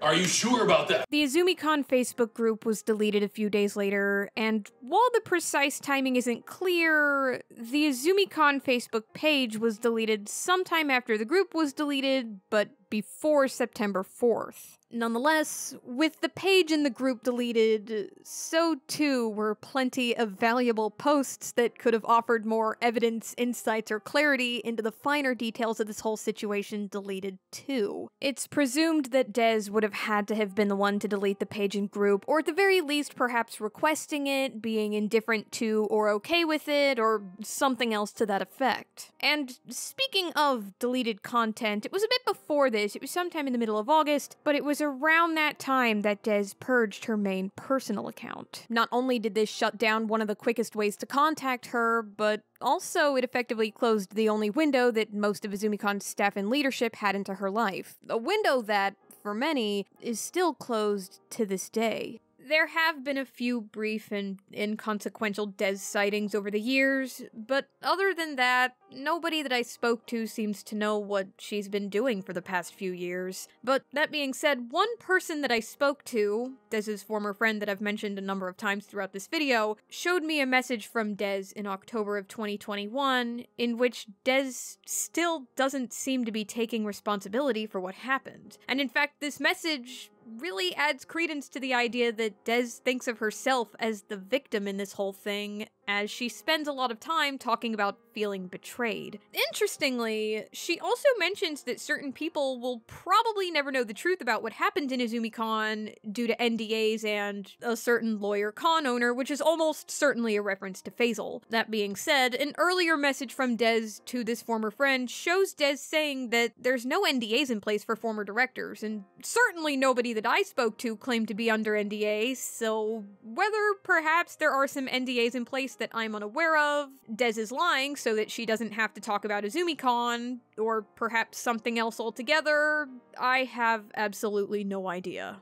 When asked about why Dez was ever allowed to get the con in the first place, Faisal said Marlon knew her and said she wanted to keep the con going. No clue if there was any more thought on his part. I didn't really know her, so I had no opinion. We'll probably never know for sure whether the act of selling the con to Dez was an act of blind trust, sabotage, desperation, optimism, ignorance, manipulation, a mix of all of them, or maybe even something else entirely. But whatever it was, I wouldn't blame you for feeling like, maybe in some ways Dez was being set up to fail. Because in some ways she was. The contract from which she got the con didn't exactly leave her with an abundance of resources, and self-inflicted money problems or not, that almost certainly would have made the con smaller that year than it had been in a long time. These are obstacles that a more seasoned con organizer probably could have overcome, of course, but if I've said it once, I've said it 1,000 times. Dez lacked experience. But the ways in which you could argue she was set up to fail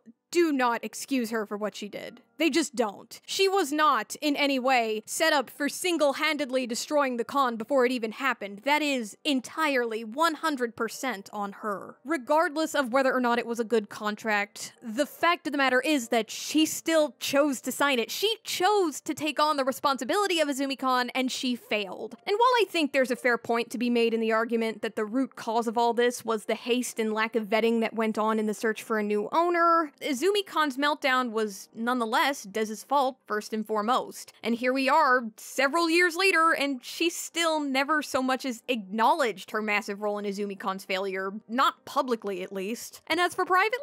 Well, one of the people that I spoke to knew someone who still had a way to contact Dez despite no longer being close to her, and they reached out to that person asking if they could get me and Dez in contact with each other. This came in the form of them messaging Dez, possibly with just a screenshot of our mutual contact telling them that a YouTuber was trying to get in contact with Dez for a video about the fall of Izumicon, but I don't know that for 100% sure. What I do know for sure, however, is that on the next day, Dez either deleted or locked down her Facebook profile, and when I asked the person if I could see a screenshot of what they sent her, they wouldn't send one to me because they didn't feel comfortable sharing their private texts. A few months pass, and after a while, I noticed that Dez revives her Facebook account again. In the interest of due diligence, I messaged her myself this time. I never got a scene receipt, but I still think she definitely saw it because sometime after I sent her this message, she definitely blocked me this time. So whatever Dez may have to say about what happened to Izumicon and why, well, we may never know.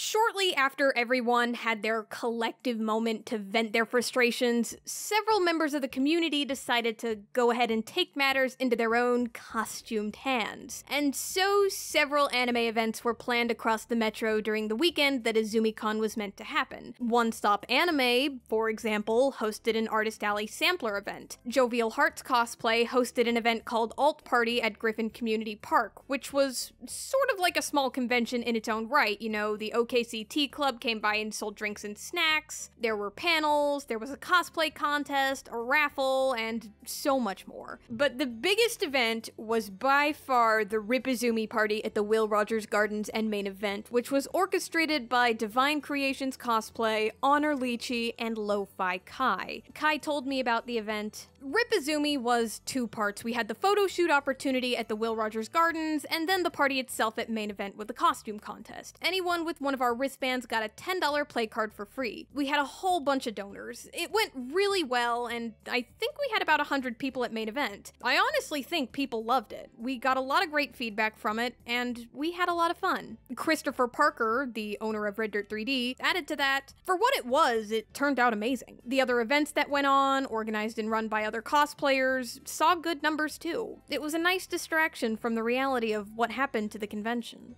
And sure enough, that reality didn't leave the community's collective consciousness after these events finished up. In fact, it was very much the opposite. And there are two things I'm referring to when I say that. The first is something I think SoonerCon's former chair and current president of the Future Society of Central Oklahoma, Aslan, succinctly summarized when I asked her about the effect Izumicon's untimely end had on the local con-going scene, and that was, it drives up the cost of producing cons, which are costs passed on to the attendees, pricing people out who might otherwise participate if they could afford to, making the con environment less inclusive. It makes it so celebrities and vendors don't want to do business in our state for the poor reputation of events that don't pay their talent and where there are too few attendees for vendors to turn a profit. It sows discord and needlessly disappoints people. The second thing I'm referring to, and this kind of feeds into what Aslan said, is that 2019 was also a horrendous year for anime conventions in Oklahoma. Now,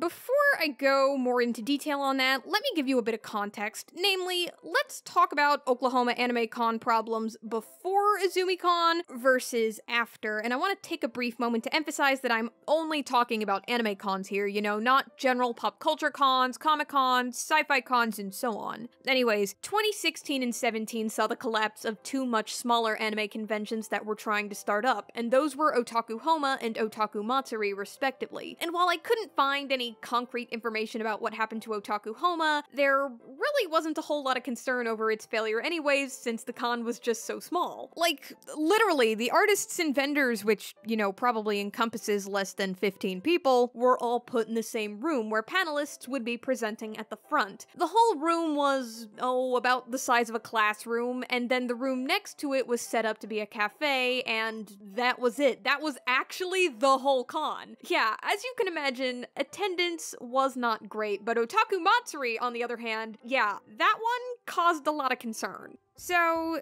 from the outside looking in, Otaku Matsuri was a pretty well put together con with a really solid guest list. The attendance, one could easily surmise, would probably be pretty good. But according to the con's director, while the con had anticipated an attendance of around 1,200 people, 150 pre-regged, if even that many. Nonetheless, the con was scheduled to be held in Norman, Oklahoma the weekend after Izumicon 2017. But against all odds, yet another ice storm was forecast to hit the weekend that the con was supposed to happen, prompting Oklahoma's then governor to declare a state of emergency the day before the con was supposed to happen. So, effectively, it was canceled right then and there, though the director told me that they also, quote, had issues with the hotel changing our payment schedule. They did not want to elaborate on what precisely that meant. But regardless,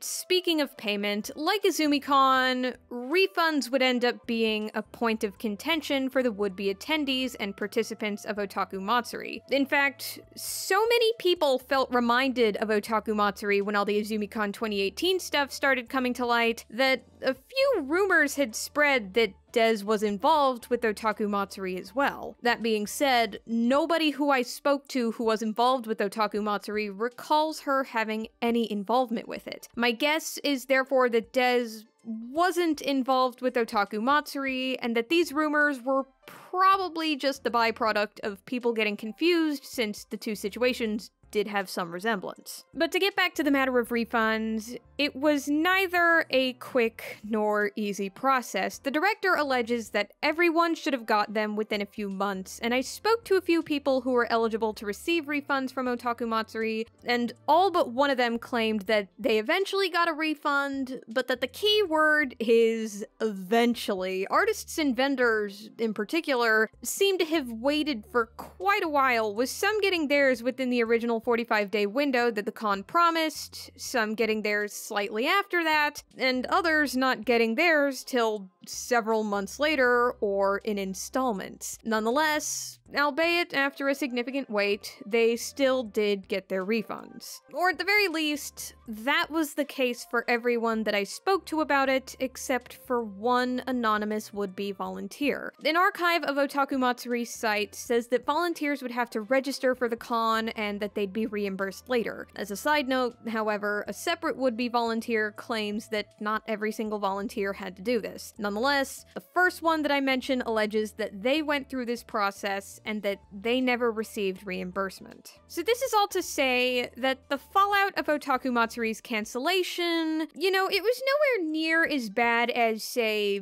Izumicon's would end up being, but the whole thing was still pretty messy. And that seems to be at the heart of why Otaku Matsuri still hasn't, and almost certainly never will, resurface. Said the director about its potential revival, "I moved out of state after marital issues, and since I believe, based on conversations very similar to the aggressive version of these questions, that the cancellation left a bad taste in everyone's mouth. We all felt defeated and rough, so the convention will never come back. I'll admit, I'm more a convention vendor more than I am a convention director, and even my confidence got shaken to the core at the whole thing." So that's interesting and all sure, but why am I telling you about all this? Well, it's because I want you to understand that by the time Izumicon 2018 happened, there were some people feeling pessimistic about the state of anime cons in Oklahoma, and Izumicon's meltdown really seemed to validate and amplify a lot of that pessimism. Whether or not they realized it, that effectively put a pretty big task on the shoulders of Oklahoma's anime cons of 2019. You know, they had to prove to everyone that everything would be fine and that, well, even if Izumicon wasn't around anymore, everything would still be okay. You know, they still had their gathering spots and a space where they could express their love of anime. You know,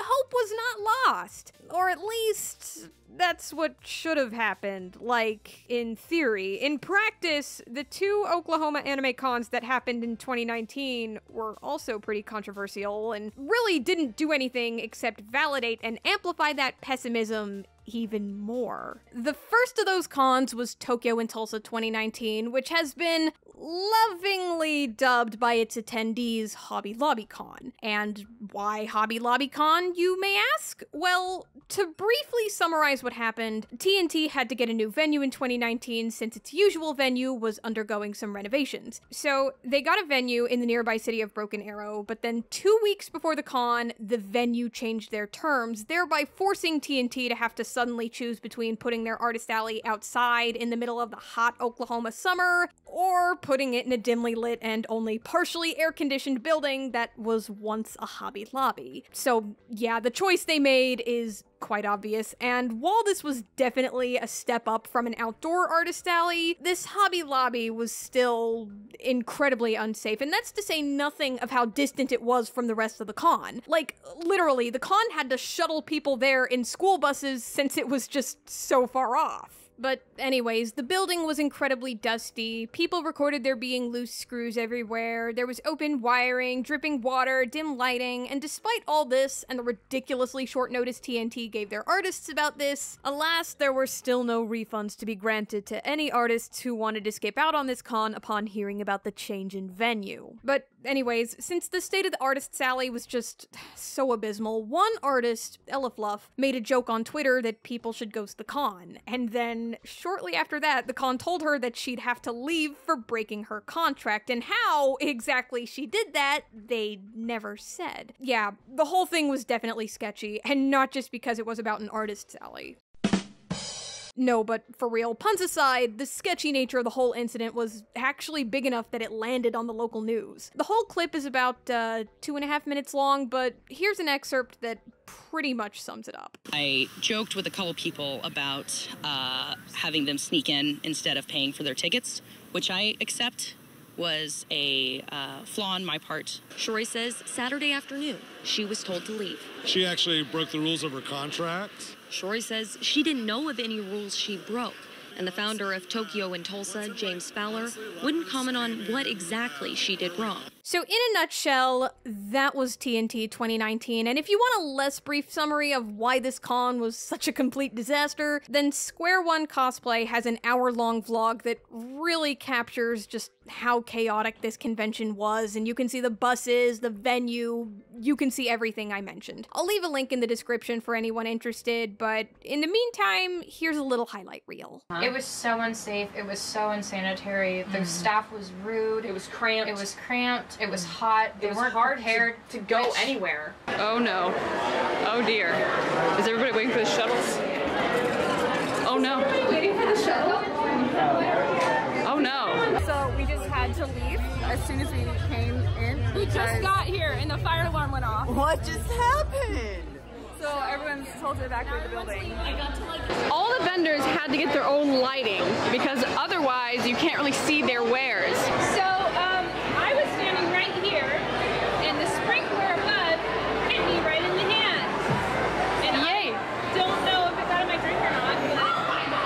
did have some bag checks and stuff at the Hobby Lobby. They had some like bag and security checks or whatever. There was none at the main building. No, that's absolutely so dangerous. None. Where there's so many dangerous. people. Where all the panels were and everything, none. All the guests, none. I never saw anybody get their bag checked. I never had a bag checked. Neither did I. Izumicon, that happened here. That has already happened here. Learn from that. You know better, and you know that can happen to you. You're not big enough for that not to happen to you. So just learn better, fix it, and just do better. The next anime convention to happen in Oklahoma was the aptly titled Anime Oklahoma. I cannot emphasize enough that what I'm about to give you is the condensed version of the story because it's really long and there's still a lot of details that are fuzzy. Nonetheless, I'm gonna do what I can. So, Anime Oklahoma started out as a very grassroots con, and it needed funding. And while I'm still not 100% sure how and when this happened, at some stage word got out that a man named Steven was involved. But the problem here is that, one, I don't want to derail this video by going into detail about this, but suffice to say, Steven isn't exactly just some random guy that nobody knew about. And two, he was also pretty involved in a remarkably unsuccessful con called Go-Daiko-Con 2017.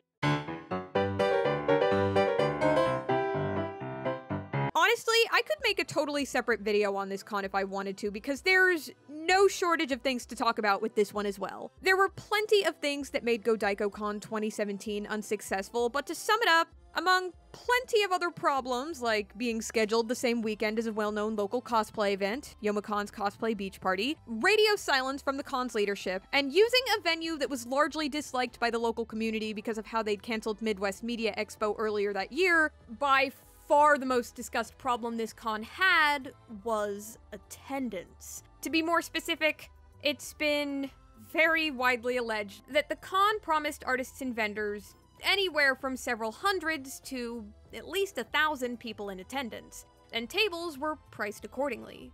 But the actual turnout was ridiculously low, leaving the artists and vendors struggling to so much as break even, let alone make a profit. For example, one of the artists who was present, Bold Egoist, alleges that she paid $125 for her table and recalls barely breaking even. She told me about the price, quote, "For a 3-day con to charge $125, it should have had at least 1,200 unique attendants or 3,000 to 5,000 turnstile. If I had to guess how many people were at Go-Daiko-Con 2017, I'd say 120 including staff. It was a very dull crowd." Shoujo Havoc, another artist who was there, also alleges that she paid $125 for her table and can't remember whether or not she broke even, but said that if she did, then it wasn't by much. She further alleged that there were friends of hers in the artist alley who most certainly did not have that same luck. She further recalled to me, quote, "If I had to guess, it was maybe a couple hundred in attendance, maybe? At one point during the show, one of the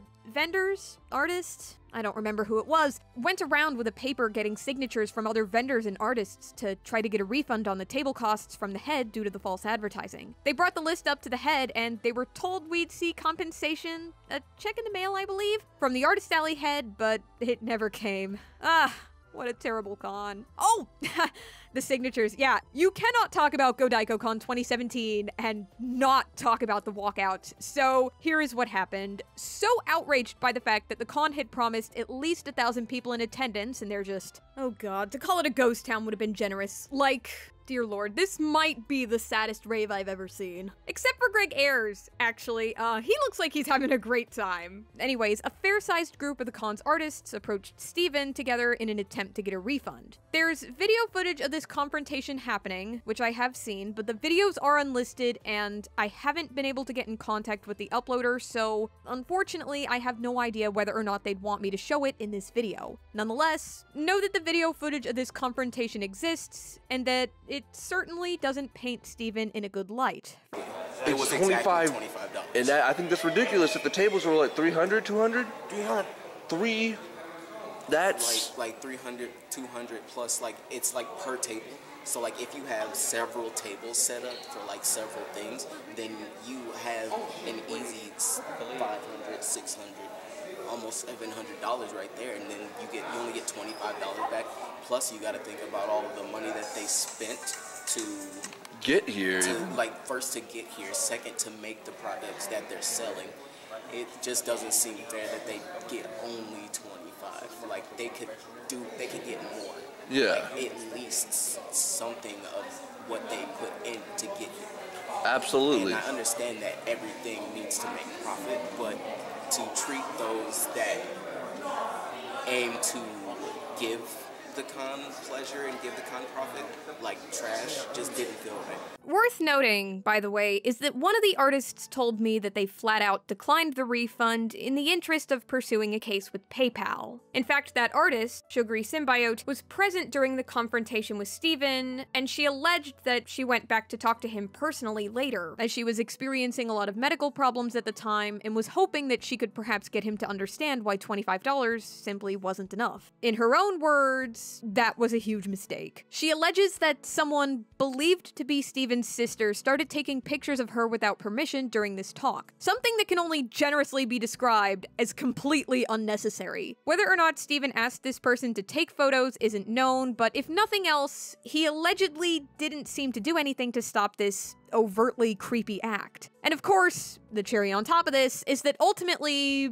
nothing really ever came of this discussion anyways. Sugary Symbiote alleges to have never got a refund of any kind, and has since vowed to not work with him ever again. And again, there were more problems with the con than all this, like, oh my god, I haven't even mentioned the Con flyer bombing at the cosplay beach party. What's up, buddy? How you doing? Good, how about you? Not too bad, can't complain. Hey man, who got time to? Yeah, well, that's how it really goes. I know, right? Yep. Hey, this is ConOps, right? Yeah, this is ConOps. They're not here yet. Oh, that's all cool. Hey, just wanted to return that. Oh, cool. Thank you. Yep, thanks again for coming to Cosplay Beach Party.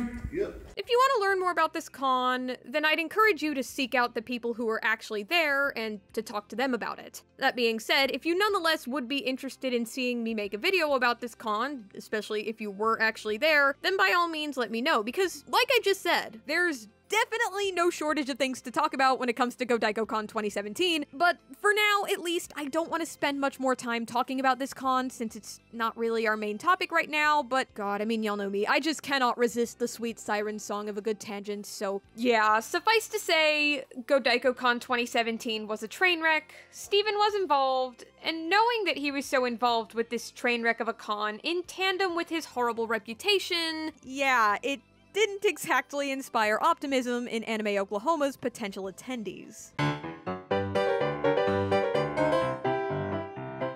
It also didn't escape notice that a man called Hightower was listed as a moderator in the con's staff group, and this worried a number of people. In light of all this information, in particular about Steven, the con basically said, hey, it's all good, we had no idea, but you know, now that we do, they're gone. Instead, we're gonna get our money from a GoFundMe. JK, we found a new investor, everything's cool now, so yeah. Carry on. But when people started asking about the new investor, not only was there no clear answer given, but at least one person was responded to with a legal threat. Many worried that this meant that Steven was still funding the con since, I mean, it's hard to imagine another reason why they'd respond so explosively. Things escalated to the point where Anime Oklahoma's Facebook page was completely gone for a while, and they'd later claimed that it was because their page got hacked. A claim which absolutely nobody believed. Even during the weekend of the event, the question on everyone's collective mind still didn't have an answer. Were Steven and Hightower actually gone? I mean, you know, the con said they're gone, right? So if they really are, then why is the con continuing to dodge the question? Footage from the dealer's room reveals booths that a number of people believe belongs to or are connected with Hightower and Steven. Hightower's booth is pretty visually distinct, and it's kind of blurry, but the one at the top very much looks like his. I'm less sure about the booth believed to be Steven's, as we don't exactly have a great view of it here, but at least in my opinion, god, I don't know, it looks like it might be his, or it might not be. Again, it's just really hard for me to tell at this angle. In any case, to the farthest of my knowledge, nobody reported sightings of either Steven or Hightower personally at the con when it finally happened. I attempted to get in contact with Steven, AOK's original owner, and the owner after them to get answers for this whole thing. The first owner told me to contact the second owner, and when I said that I was looking for insights from around the time that the original owner was in charge, they stopped responding. The second owner simply never responded to me at all. And as for Steven, he claimed that he wasn't at AOK and that the booth in the screenshot wasn't his business's. Furthermore, he alleged that he was going to invest money only and that he wasn't supposed to deal with any day-to-day operations, but that was withdrawn. However, a would-be staffer has alleged that at some stage, Steven did want some control over security, which led to this would-be staffer's resignation. This same would-be staffer alleged that Hightower was the one making legal threats using AOK's page. The closest thing to an answer that I've seen AOK give about the new investor was in a comment at the time, in which they alleged that multiple investors have heard about the convention's issues, and a few are interested in signing a contract to come and help support this first year and take over the show. In this same comment, they mentioned that the then-current director was stepping down, and in a follow-up comment, they also claimed that the incoming director asked Hightower to step down, and that he did so. Like I said at the beginning, I cannot emphasize enough that this is just the condensed version of the story, and while I would love to go into more detail, there's still just so much vagueness about this situation that it's really hard for me to do so without more clear information. In any case, in a nutshell, that was the controversy surrounding AOK 2019. So, yeah, after Izumicon's implosion, things were not great for Oklahoma anime cons, and it made it that much harder to forget that Izumicon went out the way it did. It felt like we might be feeling the reverberations of its untimely end for, God, who knows how long. But for as chaotic as 2019 was for Oklahoma con goers, it would, of course, be nowhere near as big as what was to follow. I'm sure I don't need to go into detail when I say that the pandemic changed everything for several people, and as far as anime cons go, most, or certainly all the responsible ones, I am looking directly at you, OkiCon. Yeah, do not think that I forgot how close you came to hosting an event in 2020. Anyways, the responsible cons didn't host events for most of 2020 and 21. And by 2022, the pandemic had changed so many aspects of life, let alone con going, that it's become increasingly difficult to see what is or feels different because of the pandemic,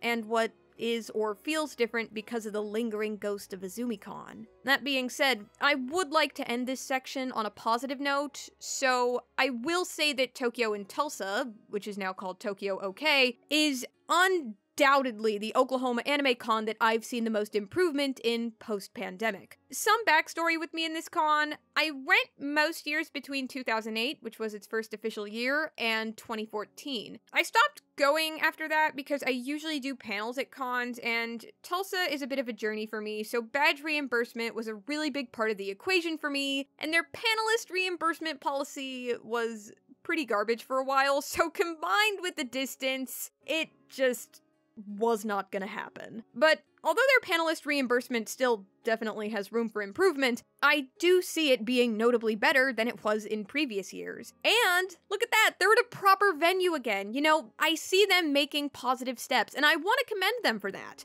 Right now, they are, without question, the most stable of Oklahoma's anime cons, and I definitely feel a lot more confidence in TOK now than I have in a very, very long time.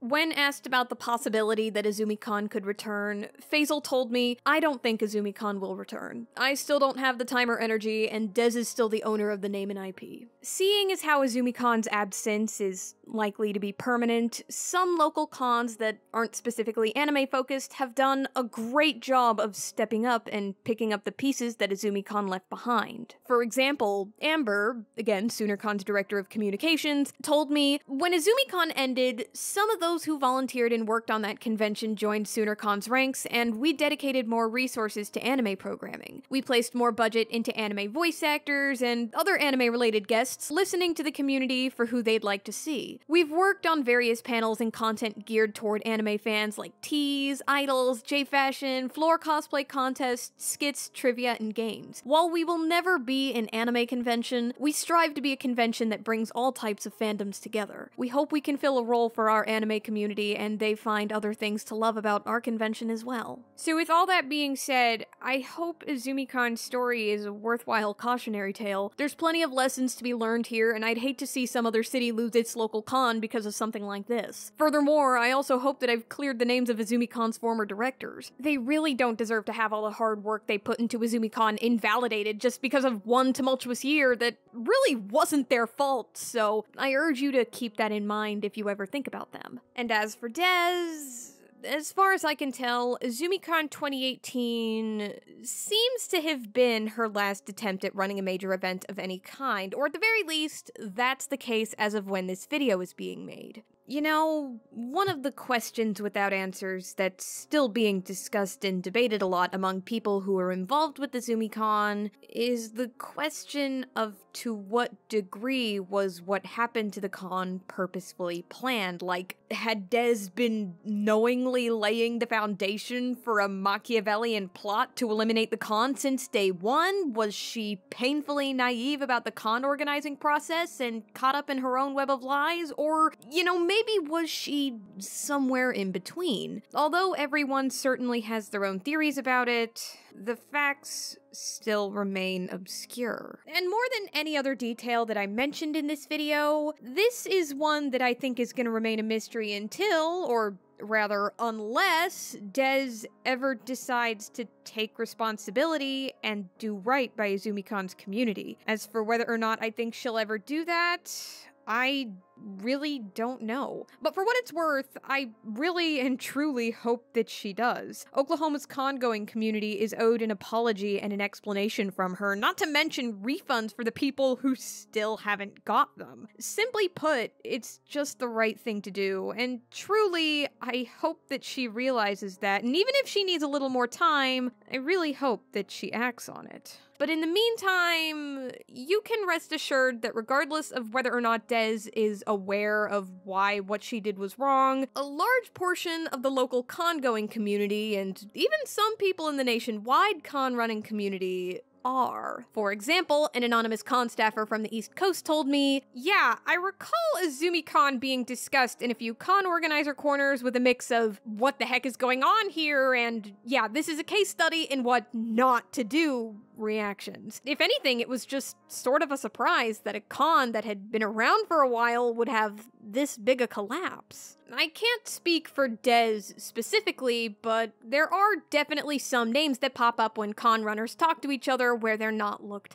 highly on. Some are cautionary tales, some are known bad actors who do questionable stuff that many of us wonder how they haven't gotten into financial trouble from poorly managing events or had a backlash from attendees. With a few exceptions, most con runners want to see other conventions succeed because we can learn from each other and make our own events better. No one con does everything perfectly. When one convention has a spectacular failure like that, it hurts the general public's trust in all conventions, even if there is no overlap in staff. So yeah, bottom line here is that I, for one, have a hard time imagining that any con is gonna knowingly put Dez in a leadership position anytime soon, and that goes double, nay, triple for any cons in Oklahoma. But anyways, I wanted to mention that radioactive status within the con organizing community and the fact that Dez doesn't currently seem to be active in con organizing because I really and truly do not want y'all to try and seek out Dez, her friends, or her family and harass them about this. Not only is that just a crappy thing to do in general, but, you know, frankly, since she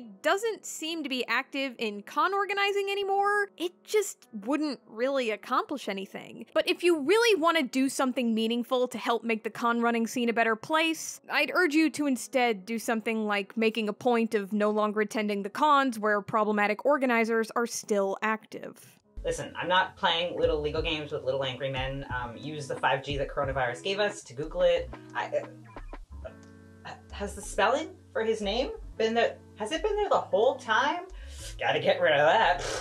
So, God, on that note, I think I've said just about everything I wanted to say. I can't put into words how cathartic this was to work on and how unbelievable it is that it's actually done now. I want to thank everyone who helped me with this video, because just as there's a lot of info in this video, there's a lot of people who spoke to me, shared their insights, their screenshots, their photos, and so much more. A lot of the information in this video has never seen the public before, so this video wouldn't even be a fraction of how great it is now if it weren't for all the wonderful people who replied to my weird and out-of-the-blue messages about Izumicon. So, you know, again, to all of you who replied and took the time to tell me about your experiences, thank you so much. I'd like to offer some especially big thanks to all the former Izumicon directors who helped with this video, some of whom really went above and beyond in helping me out. From the bottom of my heart, I want to thank you all not just for your help with this video, but also for making Izumicon a wonderful con year after year. I think it goes without saying that neither you, nor the con, nor its attendees deserve what Des did to the con, but you, the directorial team, especially didn't deserve it. You all did such a fantastic job with this con, so again, thank you so very much. I'd also like to thank all of you, my wonderful viewers, for your absolutely profound level of patience for this video. You know, it took me way longer to make this than I ever expected when I originally set out to make it, but y'all have been very patient with me, and I'm very grateful for that, so thank you, all of you, for that. And finally, I hope I've answered the questions of anyone who was supposed to go to this con, because, as I'm sure you've noticed, it made a pretty lasting impact on everyone who was even sort of involved. Like I mentioned earlier, a lot of this info has never been super accessible before, and several of the people that I spoke to about this con were excited to see me working on this video because they just had no idea what happened to it. But voila, now you know what happened! To be totally honest with you, I'm not really sure how to close a video like this off, so, behold, some old Izumicon programs and promo cards. So have you played The House in Fata Morgana yet? Because if you haven't, you should play The House in Fata Morgana.